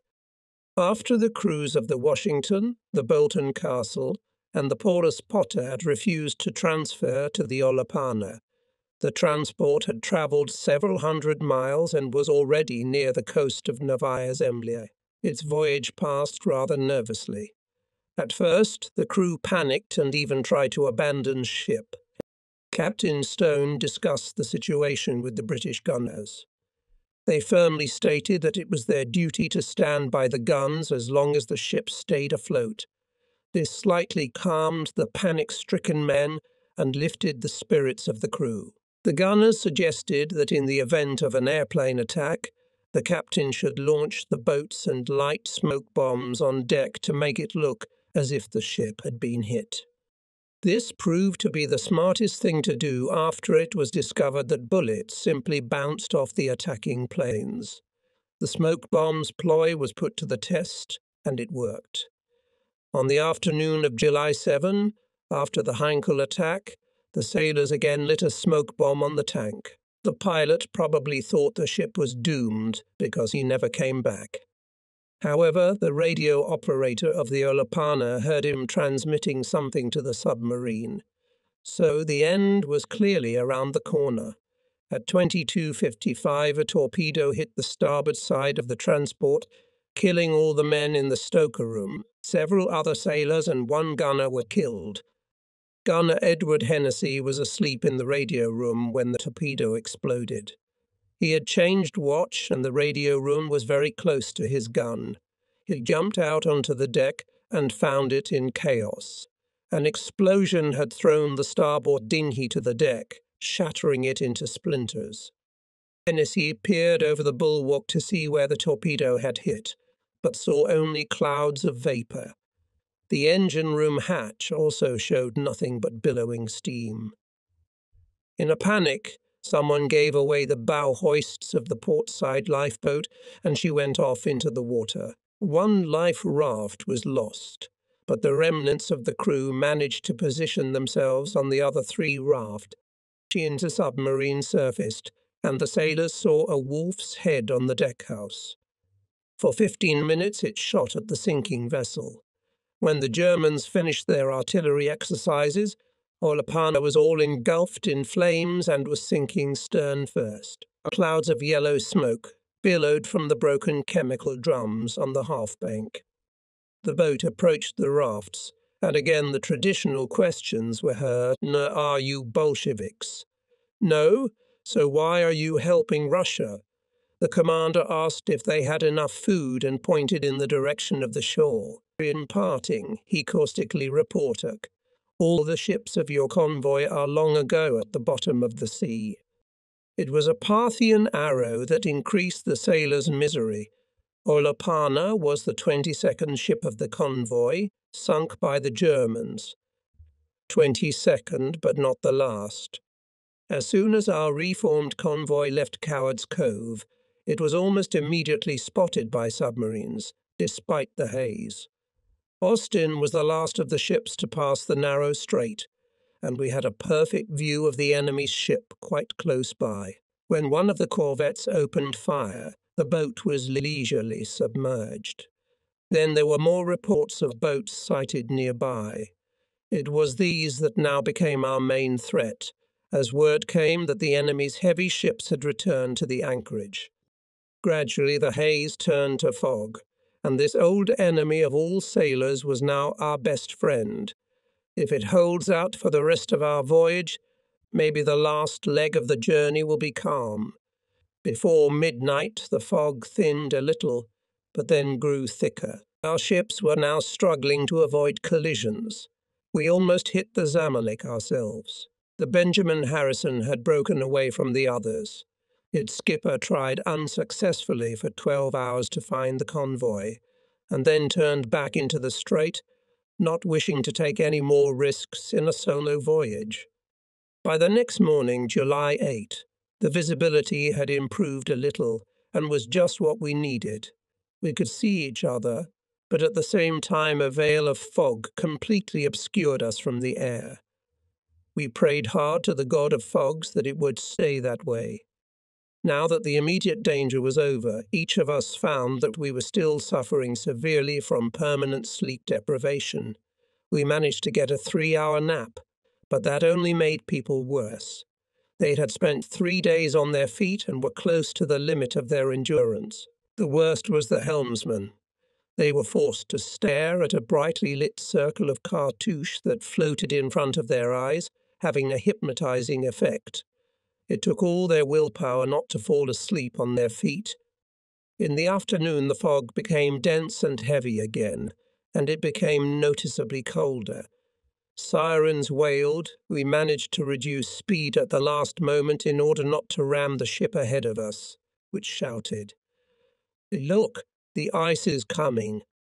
In a few minutes we found ourselves in the thick of pack ice, which grew thicker and thicker as we moved forward. Soon all the ships were forced to turn every now and then to avoid colliding with another ice floe, but pretty soon we were ensnared. The sirens wailed again. We on the Austin had a few unpleasant seconds when a large transport came out of the fog right under our noses. We couldn't maneuver, so we had to stop the cars immediately. Then suddenly the lookout screamed. We were drifting stern first right into a solid iceberg. The Austin was rocking on the wave, and if it had touched this monster for a moment, the ice would have cut off our rudder and propeller in an instant. We were saved by the ingenuity of signalman Gordon Hooper, who rushed to the signal searchlight and transmitted an SOS to the nearest ship. There the situation was instantly assessed, and the ship turned away. This allowed us to give way again and avoid hitting the iceberg at the last moment. The Lord Middleton has had similar unpleasant experiences. Completely surrounded by ice, it was creeping along at 6 knots, and any stop would have been fatal. Suddenly the alarm bells rang and the carcass of a large transport appeared out of the fog. Neither ship could stop or back up, as the ice would have mutilated the propellers. Likewise, they could not turn aside. Both of the trawler's small dinghies were immediately swept overboard and the crew prepared to abandon ship. But by some miracle the transport's captain had time to react. He increased his speed, hoping that the transport would skip past the point of impact before the trawler approached it. It was a bold decision, and luck smiled on the skipper. The transport passed directly under the bow of the Middleton, the ships being separated at this point by no more than 2 yards. If the transport had struck the side of the trawler, it would have simply flipped her over, without getting a scratch herself. The ships battling the ice tried to maintain contact by foghorns and by radio. It was probably at this time that we gave away our plans to the enemy. As the Lord Austin moved back, we ran into the ice fields again. We had to turn constantly at the commands of the observers standing on the tank. The grey haze and the extreme fatigue of the sleep-deprived men helped the ice floes to take the most bizarre shapes. Sometimes the observers reported that they saw a submarine ahead, and once we received a report of a torpedo boat coming straight at us. It gradually became very cold, but the most important thing for us was not to lose sight of the other ships. To break away from the convoy would be extremely risky. A radiogram was intercepted warning that enemy ships were close by. The constant headache was the coal supply. We were turning around too often and turning back altogether, reducing our already meagre supply. Will we ever get to Russia? All the other 15 ships were fighting the ice on their own. The transports El Capitan and Samuel Chase won their battle, but the Hoosier lost hers miserably. When the ship did come to land, Captain Holmgren approached the shore and signalled but received no reply. Then people appeared on the deserted shore. It was the southernmost tip of Novaya Zemlya. The captain went ashore and tried to explain himself with gestures, but was unsuccessful. He then returned to the ship and followed the others. Under these trying conditions, our friends on the Ocean Freedom suffered the most. Our friends on the Ocean Freedom. The vessel had previously been sailing with the trawler Nuff and Gem, and the trawler was holding on to her left cramboil. One of the Gem's sailors succinctly remarked, "There is no room to spare in this ocean." When the vessels first emerged from the fog, they were still travelling together, but the other ships were no longer visible. All the sailors felt extremely uncomfortable, and was sure they were being watched. Then the captain saw a new strip of fog on the left side of the bow and rushed there at full speed. But there was ice there. The Freedom dropped speed and began to wade between the ice floes, moving in the fog by feel. It was more nerve-wracking than all the previous trials. At times it seemed to the men that the ice completely surrounded them. It was like wandering through a maze. At one point, the transport found itself next to a trawler, also stuck in the ice. The large size and great mass of the merchant vessel caused the trawler to fly off to the side, but was freed. Captain Walker decided to increase his speed and put the gem behind him in case they encountered ice again. This happened soon enough. Following in thick fog, the Freedom struck thick pack ice. Fortunately, the trawler was coming alongside at the time, not astern, or it would have rammed the transport. Instead, the gem went out on the ice almost to the foremast. He gave reverse, and helmsman Kerslake went to the bow to inspect the forepeak. The compartment was perfectly dry, no breaches or damage. The old ship had once again bailed out her crew. Yes, in Bremerhaven they knew how to build reliably, but that was not the case with the Freedom. When it hit the ice, it crushed its stem. Spannels and plating of both sides were crumpled and crushed. The forepeak immediately flooded. The chief mate and the ship's carpenter surveyed the damage, and the XO reported to the bridge. The forepeak is flooded, but the bulkhead is holding, and the next compartment is dry. Try to make a move. Captain Walker moved the vessel cautiously forward, gradually increasing her speed. A new report followed. The bulkhead is holding. Let's go full ahead. As the fog began to thin, both vessels increased speed in an attempt to catch up with us.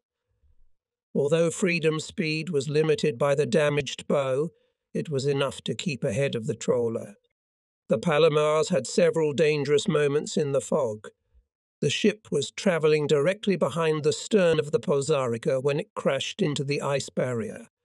The sailors in the forward compartments were knocked off their feet by the impact. There was such a rumble on the lower decks that it took some time before people were sure that the ship had not been hit by a torpedo.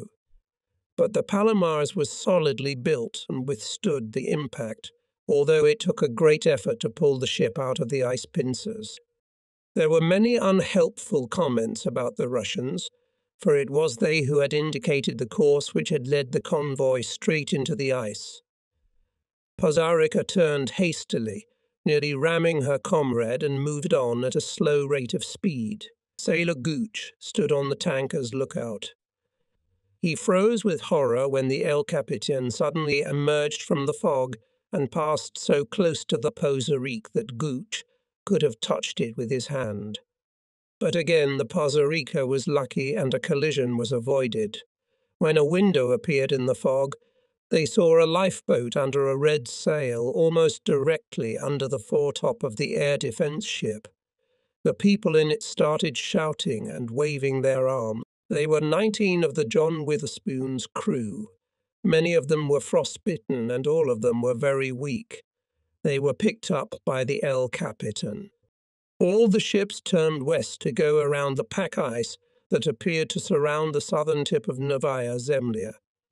We had to go quite far west before we could turn south again to head for the entrance to the White Sea. Our convoy came to a complete standstill. We watched the ice on our port side and prayed that it would end as quickly as possible. Early in the morning of July, we came into clear water. The fog had thinned considerably, though it was still dense enough to cover us securely. We on the Austin passed a large oil slick. This was clear evidence that some vessel had been sunk here. Then the fog finally cleared, and we began to look around for our comrades, for the formation had completely disintegrated. Quite unexpectedly, it turned out that the core of the convoy was nearby, and soon we found ourselves in the company of both air defense ships and 3 corvettes. Along with us were the Lord Middleton, Britomart, Hoosier, El Capitan, and Zemalek. After a while, several black dots showed on the left. Le Molouin went to check and found that they were two Pan-Atlantic lifeboats. All day the corvettes were busy dropping depth bombs to ward off the submarines. We began to encounter floating logs, a clear sign that we were approaching the coast of Russia, but it was unclear how much further we had to go. We were beginning to hope that Red Air Force planes would soon appear, but when two airplanes were spotted in the afternoon, they were not Russian. Like giant locusts, the planes hovered on the horizon. We had seen something similar before. They were BV-138 and Ni-115 seaplanes.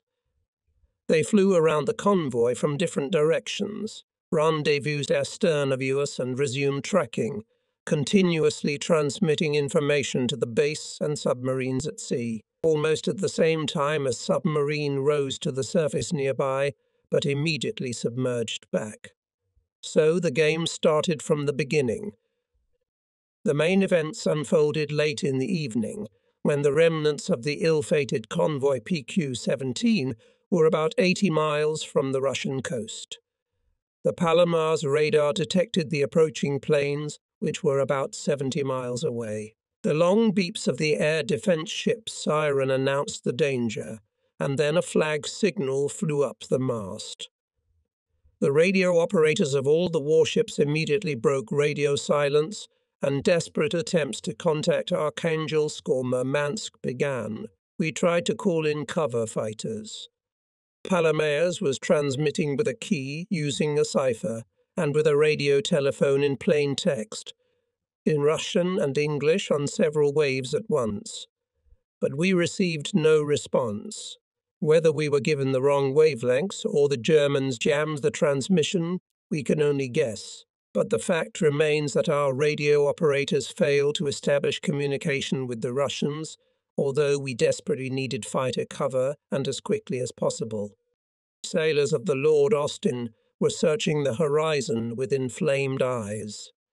We didn't have to wait long.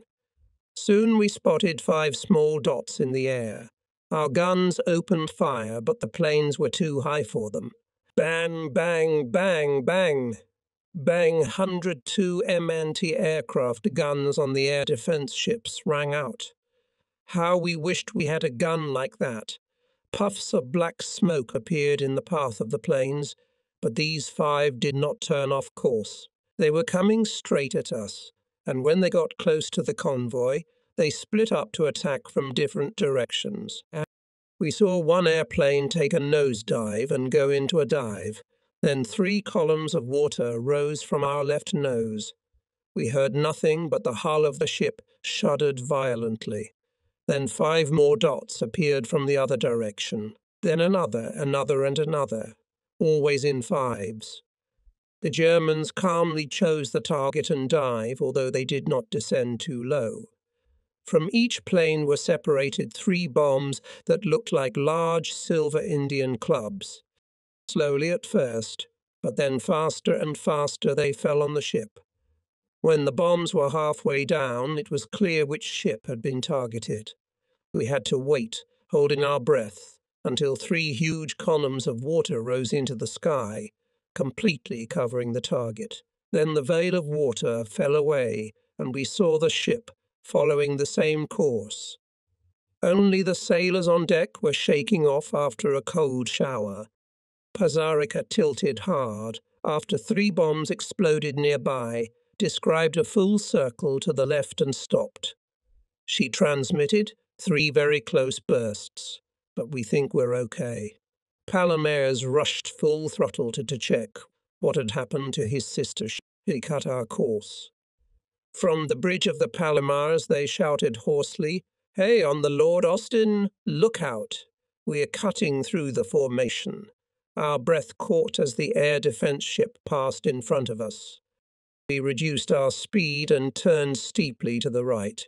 The air defense ship flew no more than 20 feet away from us.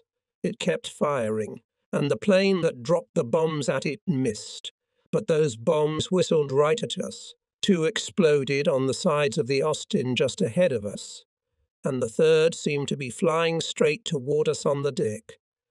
Our radio operator, Johnny Rose, described well the few languid seconds before the bomb fell. He recorded in his diary. We saw the bomb getting bigger and bigger. I remember thinking that if I looked up with my mouth open, the bomb would hit right there, but it's doubtful that I was able to open my mouth wide enough. George stood next to me and looked up. He had a mug of hot cocoa in his hand, and he didn't realize he was pouring the contents right on top of himself. The hot liquid ran down his chest, stomach, and legs, but George didn't notice anything, although he later showed me the burns. Jock clenched the sandwich in his fist so that it leaked between his fingers. He was swearing in a way that was pleasant to listen to. Jim Morris turned out to be one of those who were not in the least perturbed by it. He glanced at the bomb and immediately turned away to follow the others that were falling around the Lotus. The helmsman behind me perked up his ears to better hear orders from the bridge. He'd already put the rudder left aboard, but our old sucker was responding mockingly slow. Johnny stood behind the Lewis machine gun with one eye watching the airplane and the other eye watching the falling bomb. Sweat streamed down his face, but he kept firing as the other gunners sent streams of tracer bullets toward the plane. Every now and then the skipper shouted, "Keep left to port," as he watched our bow slowly turn. The 102M gun crew could do nothing.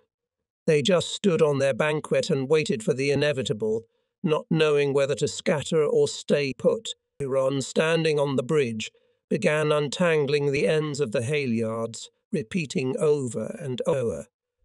Jesus, my knee suddenly went weak, and my guts twisted into a painful tight ball. My head was suddenly filled with lead, and I could no longer look up. The squeal of the bomb cut painfully into my ears. Then, in a couple of seconds that seemed endless, the bomb crashed into the sea right under the bow of the trawler, raising a huge fountain that showered the ship and all of us. Strangely enough, the bomb did not explode. If it had, the entire bow would have been destroyed. But if our captain hadn't turned left a second earlier, it wouldn't have mattered if the bomb had exploded or not. It would have hit us right in the artillery cellar and taken us to the bottom with it.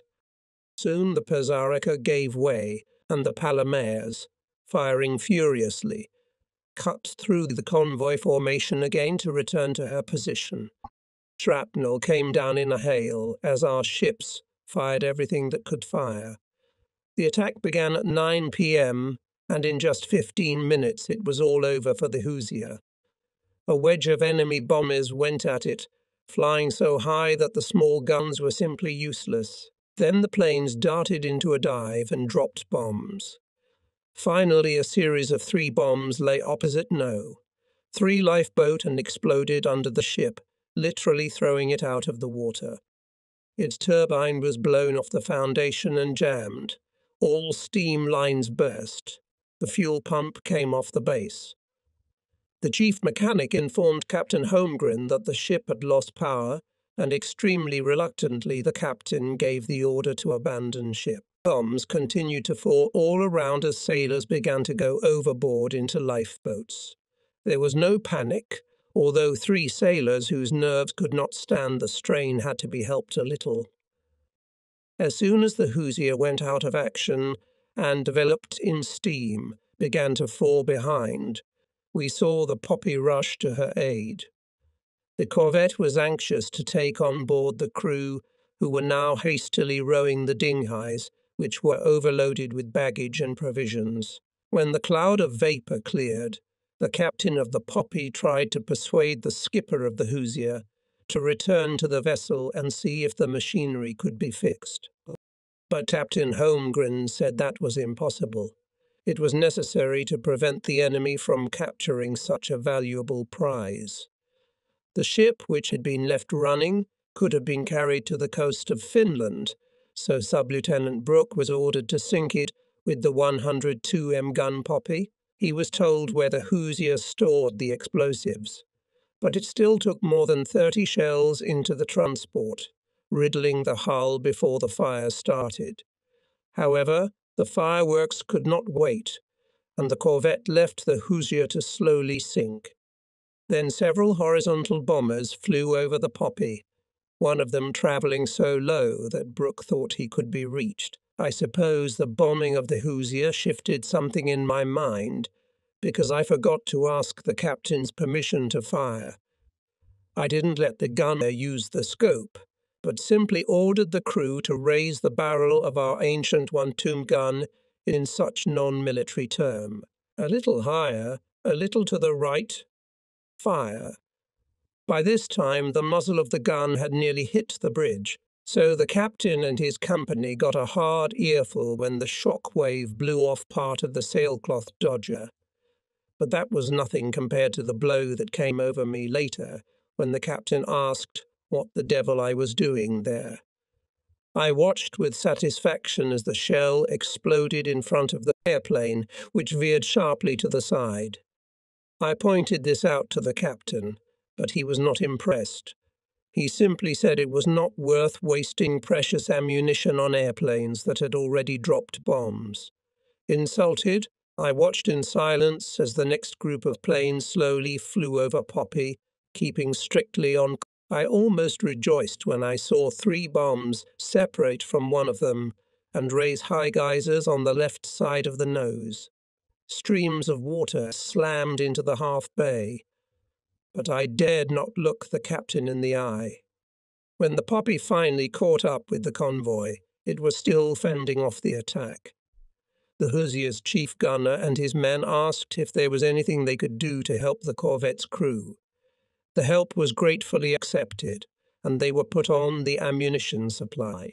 But many of the sailors assiduously played the part of shipwrecked men, although they got on the Poppy without even getting their feet wet. This caused serious complications in Anglo-American relations. In addition, the Americans brought with them quite a lot of canned goods. Sailors' Poppy had to stop them because, leaving the ship, the Americans wanted to throw the rest of the stock overboard. The seeds of misunderstanding sprouted into a lush growth. The Hoosier sank on July 10 at 1, 3 hours after the crew left the ship. There were 2 violent explosions, and the commander of the Poppy came down from the bridge to tell Captain Holmgren, "Your ship has exploded twice and is now sinking." God bless him. "May he rest in peace," replied the skipper. His entire crew marvelled at the fortitude with which this old man had borne the ordeal that had broken many younger sailors.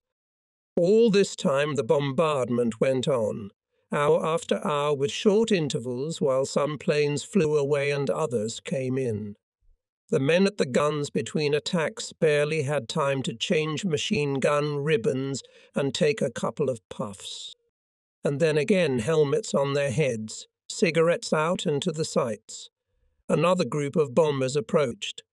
The planes were attacking from a protracted dive at an angle of 85 degrees.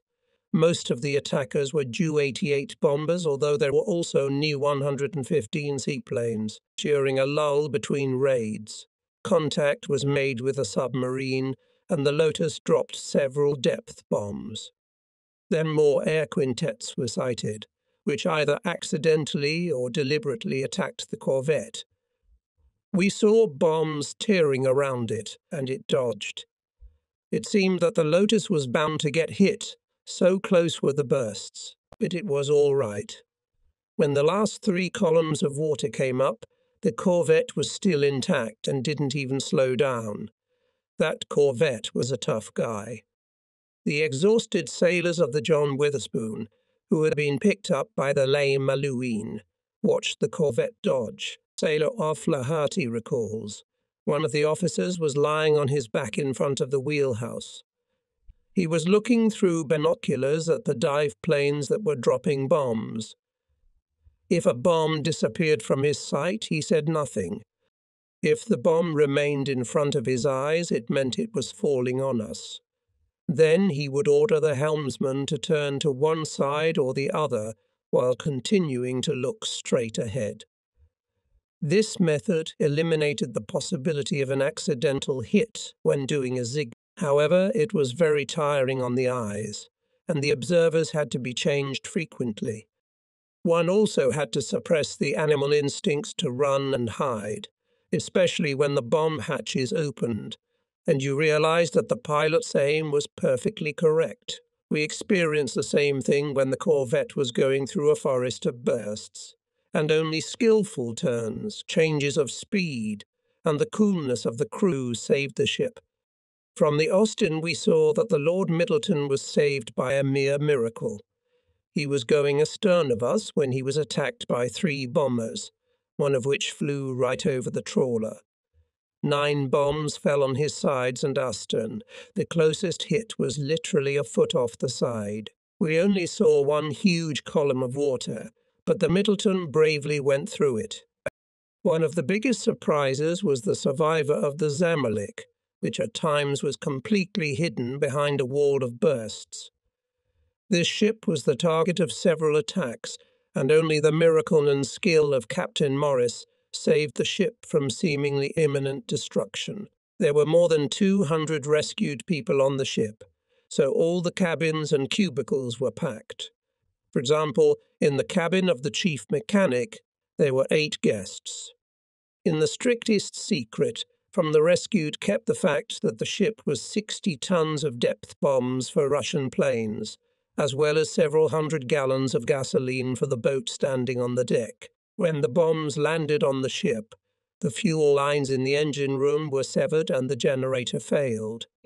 Senior mechanic A.S.S. Dawson was alone in the engine room. All other sailors were called on deck when suddenly the lights went out throughout the ship.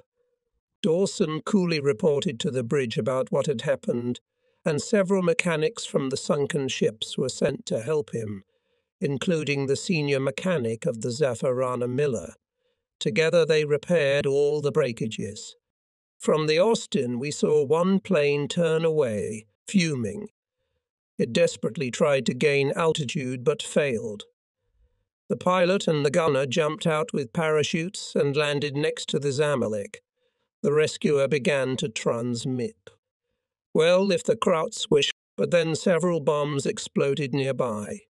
When the bursts subsided, before I was so rudely interrupted, I wanted to say that if the Krauts wished, I could turn back for them. But having received this little parcel from Vaterland, I shall leave them to sail on their own, unless they freeze. However, they can walk on water as well as on dry land. The bombardment continued. Several planes dropped mines on parachutes ahead of the convoy, so minesweepers moved to the head of the convoy to clear the way.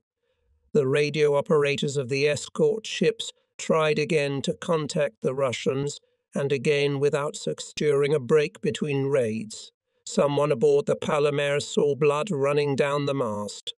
Only now it was remembered that in the crow's nest sat the observer, who had not been changed since the first raid.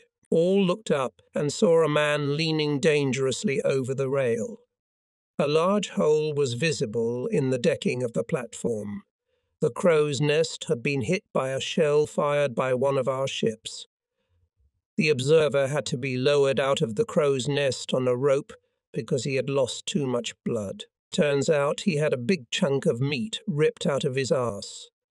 Our doctor stitched him up and left him in the hospital in Arkhangelsk. Strangely enough, the sailor survived, although he acquired a severe limp. The guns of the Pozeriki were firing continuously, and all the men were already deafened by the noise. The deck was completely covered with shell casings. The barrels of the guns were so hot that the paint that had fallen off hung in long tongues. Between attacks, the guns were turned against the wind so that the icy air would cool them down at least a little. By one of Lewis's twin machine guns, shell casings were already piled up to the gunner's waist.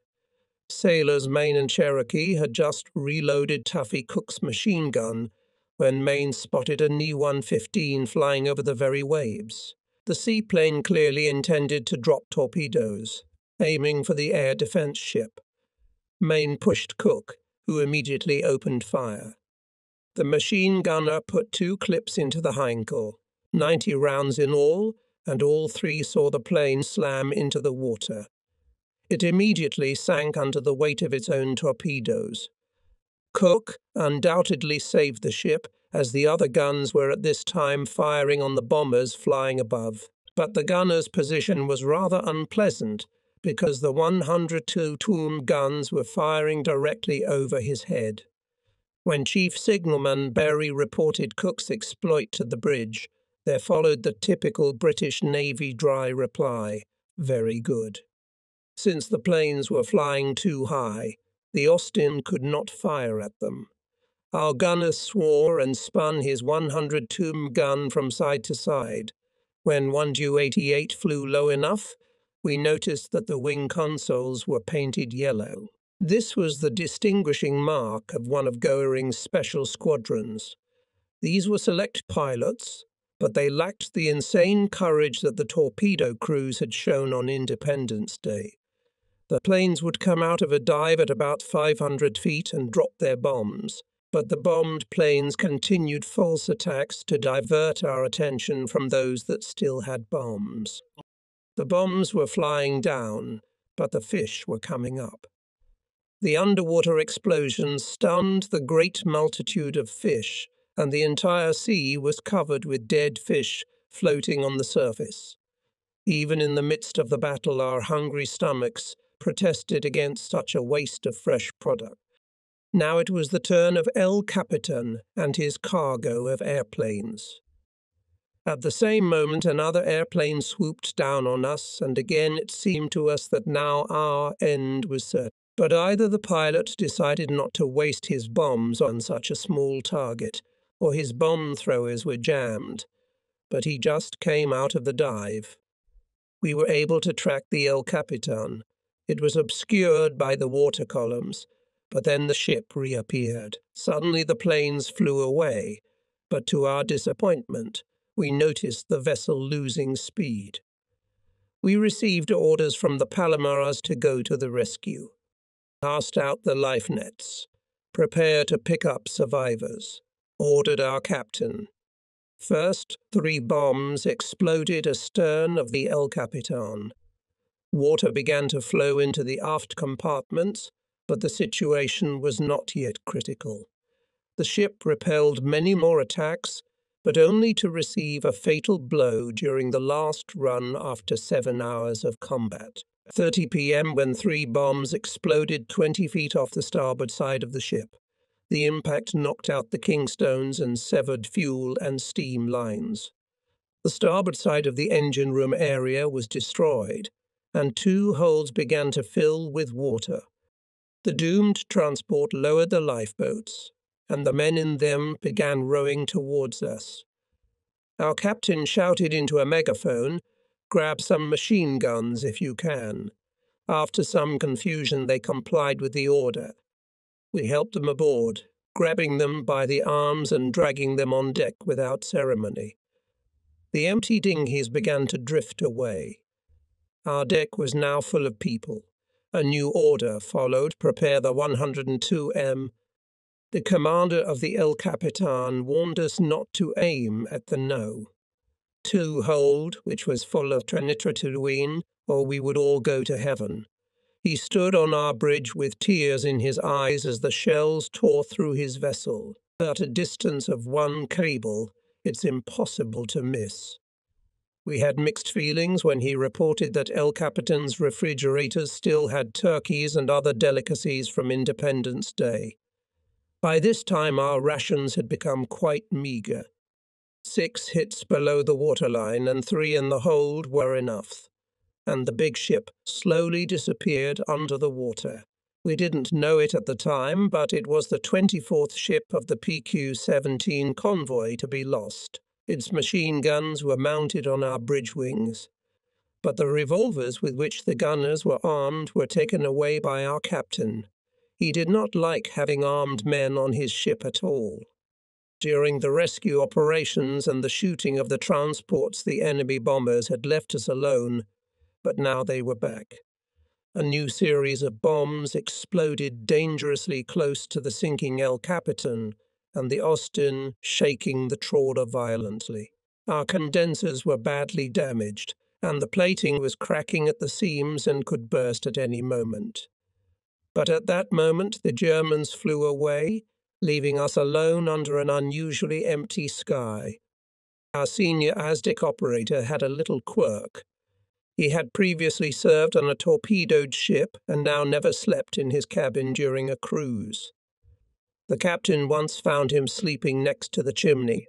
He was a good man, however, and the captain had ordered him to build a booth on the upper deck for the duration of the trip. Now that everyone had relaxed a little, he went up to the captain and said, "Sir, thank you. You were bloody marvelous." This time, the convoy was just about to disappear over the horizon, and we had to increase our speed to catch up. Fortunately, they slowed down to wait for us and the brave Zamalek. The captain of the Pozoriki brought his ship closer, and the crew lined up on deck gave a loud hooray to the rescue vessel. The men on the deck of the Zamalek raised an answering shout, a strange enough scene in a cold, deserted sea. Shortly after we joined the convoy, the air alarm sounded once again and a black speck appeared far ahead in the sky. Everyone thought it was a German plane returning to check the results of a prolonged air attack, but as the plane got closer, it fired green and red rockets. The guard ships made a return signal. When the plane came close, we saw that it was an ancient flying boat with a pusher propeller. They're their own, Russians. Everyone shouted and waved their arms. Excluding the Valros of the cruising squadron, this was the first own airplane we had seen since we left Iceland. The flying boat passed over us at low altitude. The pilot responded to our greetings, turned around and flew away. We were confident that now we would not have to wait too long for the cover fighters. However, the Samuel Chase, which was a few miles away from us, was in a very difficult position. After the convoy had passed the Kalymnos Peninsula, the minesweeper Halcyon noticed that the transport was drifting helplessly. That skipper reported, "I have 2 direct hits and 3 close bursts. Main steam line has burst. Shall I abandon ship?" But the captain of the Halcyon decided to try to save the ship. He said, "Don't abandon ship. We'll take you in tow."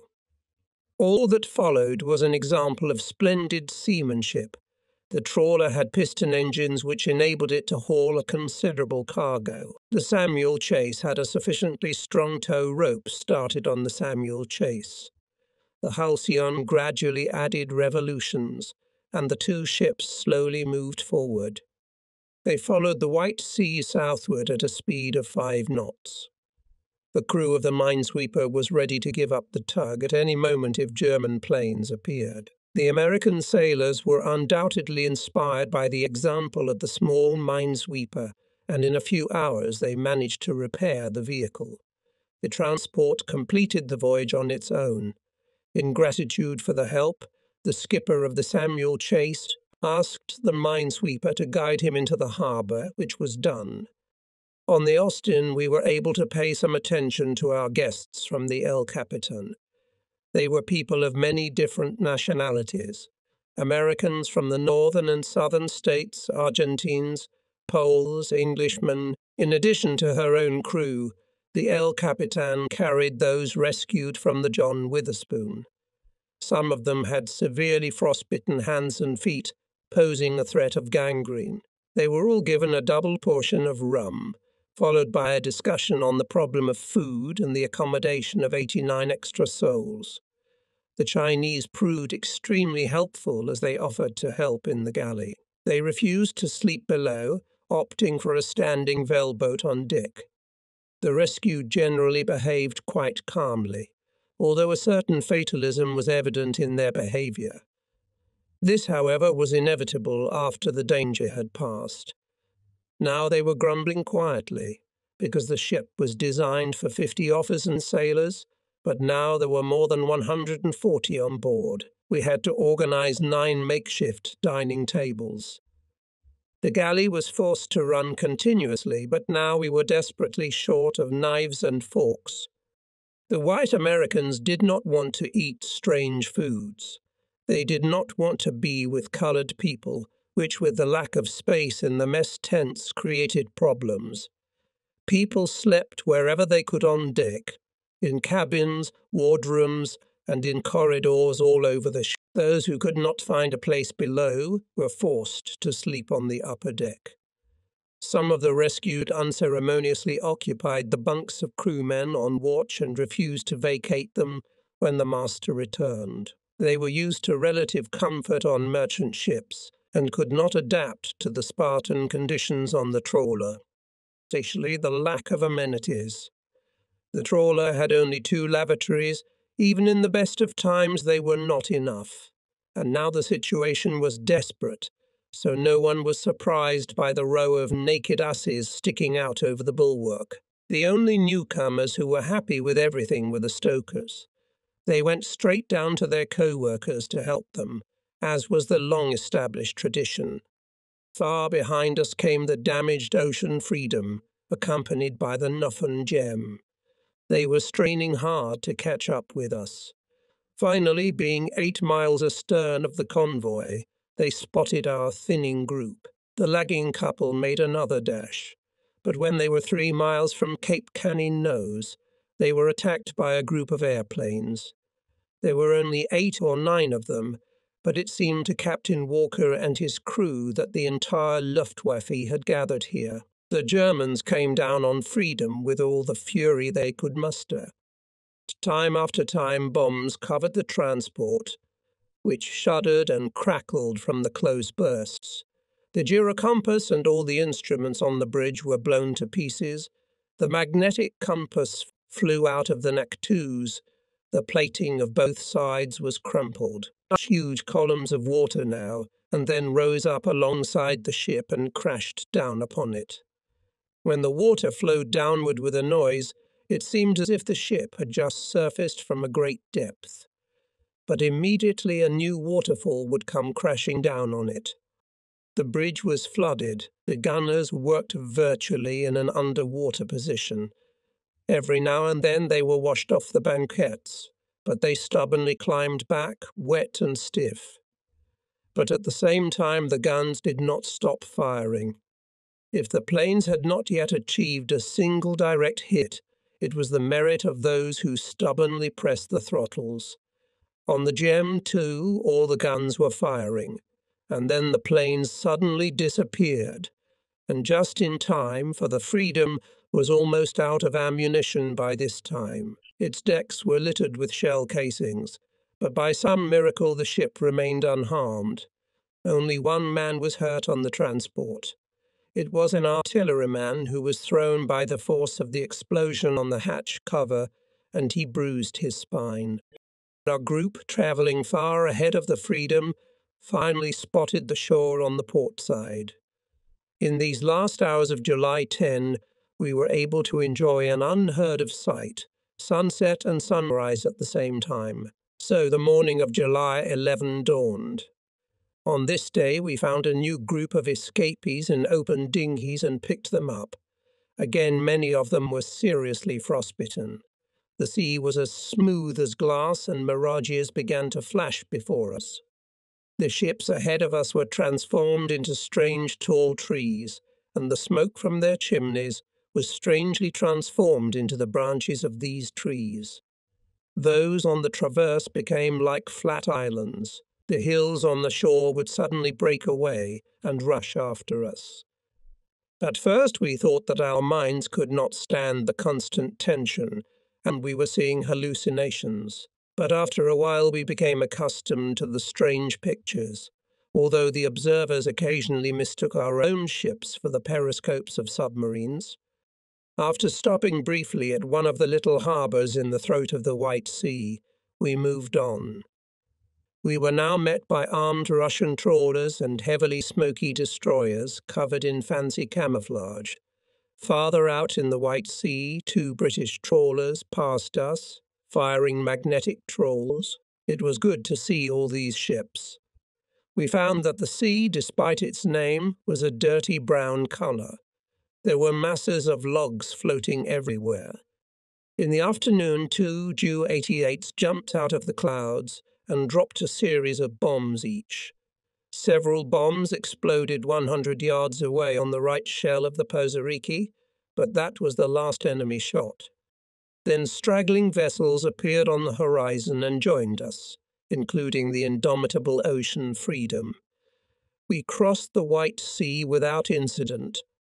That night the sun became a huge red ball touching the horizon. Therefore the whole sea in front of us was coloured crimson, as if everything was flooded with blood. Then the purple glow faded, and after 10 minutes the sun dropped below the horizon. It was the darkness we had missed for the last 10 days. NIG. The morning of Sunday, July 12, was cloudy and windy. The Lord Austin's bow was ploughing through the water, raising a muddy brown wave. Soon the rain stopped and the clouds parted, and the sun shone brightly as we dropped anchor at the mouth of the Dvina River leading to Arkhangelsk. "Oh, what a marvellous night we have had with you," came from the loudspeakers of the Pozoriki.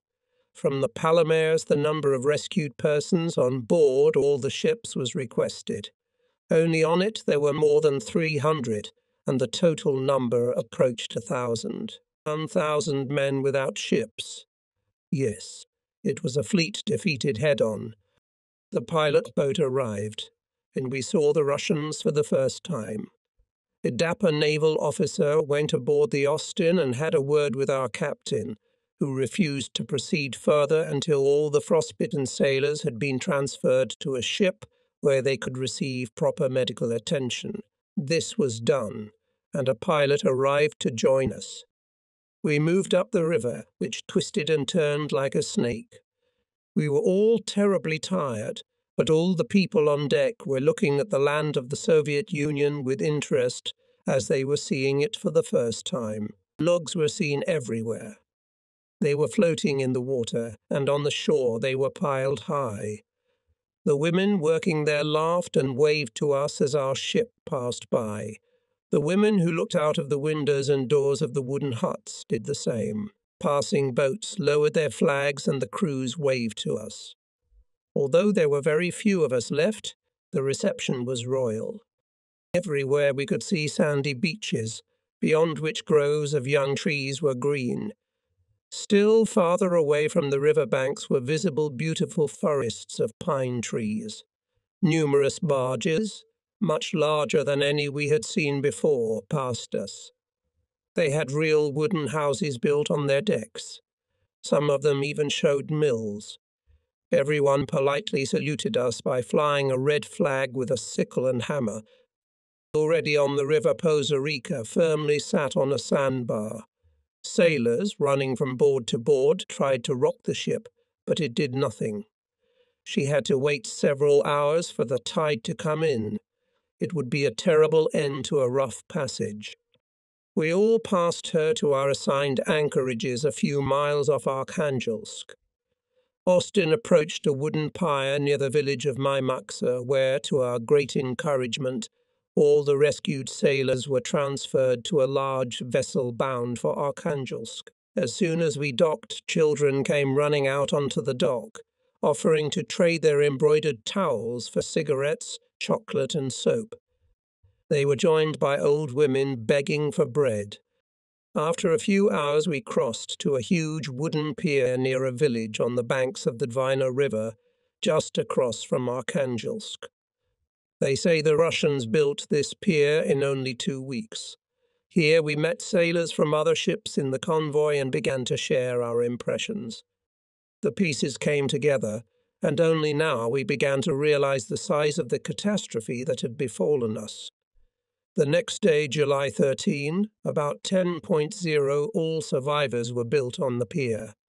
It was a long job, but it was necessary to make lists of the missing. After that, several escort ships prepared to sail back out into the Barents Sea to continue the search. Then we received good news.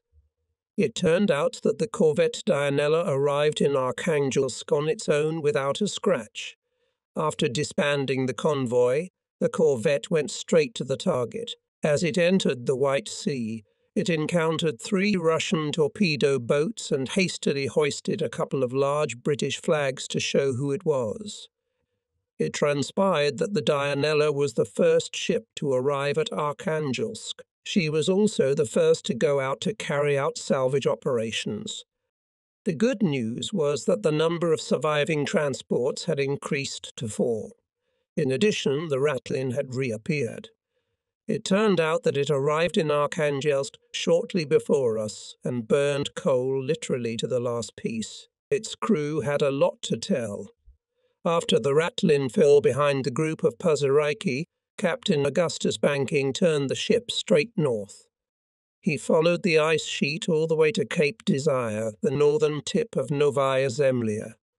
There he found himself at 78. 45 any just 700 nautical miles from the pole. No British ship had gotten that far in this century. Turning south and travelling along the coast of Novaya Zemlya, it met the American ship Bellingham. Bellingham was very fortunate that it was able to elude the enemy aircraft. The German made several circles over the transport and finally went to attack from the stern. But at that moment there was a band of fog nearby, and Captain Mortensen drove the ship right into it. The confused pilot threw bombs at the iceberg on the starboard side of the Bellingham, blowing it to pieces. But the transport remained intact. As a result, on July 8, as we were reforming the convoy at Coward's Cove, the Ratlin and Bellingham were breaking through broken ice near the throat of the White Sea. The salvage vessel was going at 12 knots, the transports keeping 500 yards astern of her. Suddenly the morning silence was broken by the heavy rumble of aircraft engines. It was an Fu-200 Condor, a 4-engine long-range bomber. It had taken off from the base at Pizimo. Flying over a layer of morning fog, the Condor entered a gentle dive and dropped 3 heavy bombs on the ships, all of which were close bursts, and then the pilot decided to repeat the approach, this time at the height of the masts. Everyone understood that if the plane gets a hit, the sailors will be left to trust only in God. And on board the Ratlin were 240 people, many of whom have not yet recovered from the shock after the loss of their own ship and sailing in the sea covered with icebergs. They refused to go below and stayed on deck around the chimney where it was a little warmer. The ship would not have enough lifeboats and rafts for even half that number. As the Condor sped past, its tail gunner opened fire with automatic cannon on the Bellingham, turning the tube and superstructures into a sieve. The Ratlin had a brand new Bofors on her stern, which responded with several bursts. To their great surprise, the gunners hit the plane.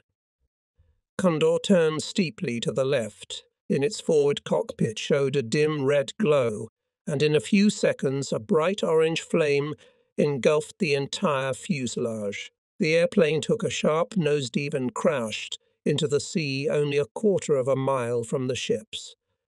The wreckage continued to blaze, even floating in the water.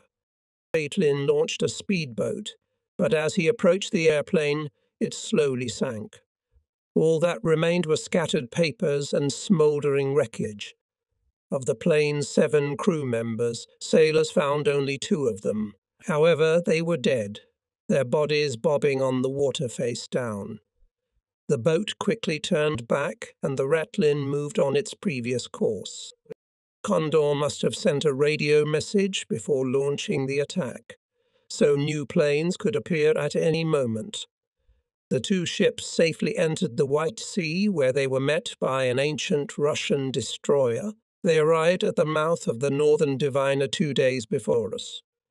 There they met a third ship waiting for a pilot, the Russian tanker Donbass. It too managed to break through despite a torpedo hit. The tanker received a huge hole in the bow. The water noisily rushed inside the hull and flowed back out in a joyful cascade. It was saved through the efforts of the gunners of the Daniel Morgan. The High Commissioner personally thanked them for what they had done. Ekite. Lord Howe, in another radio address, choked with joy.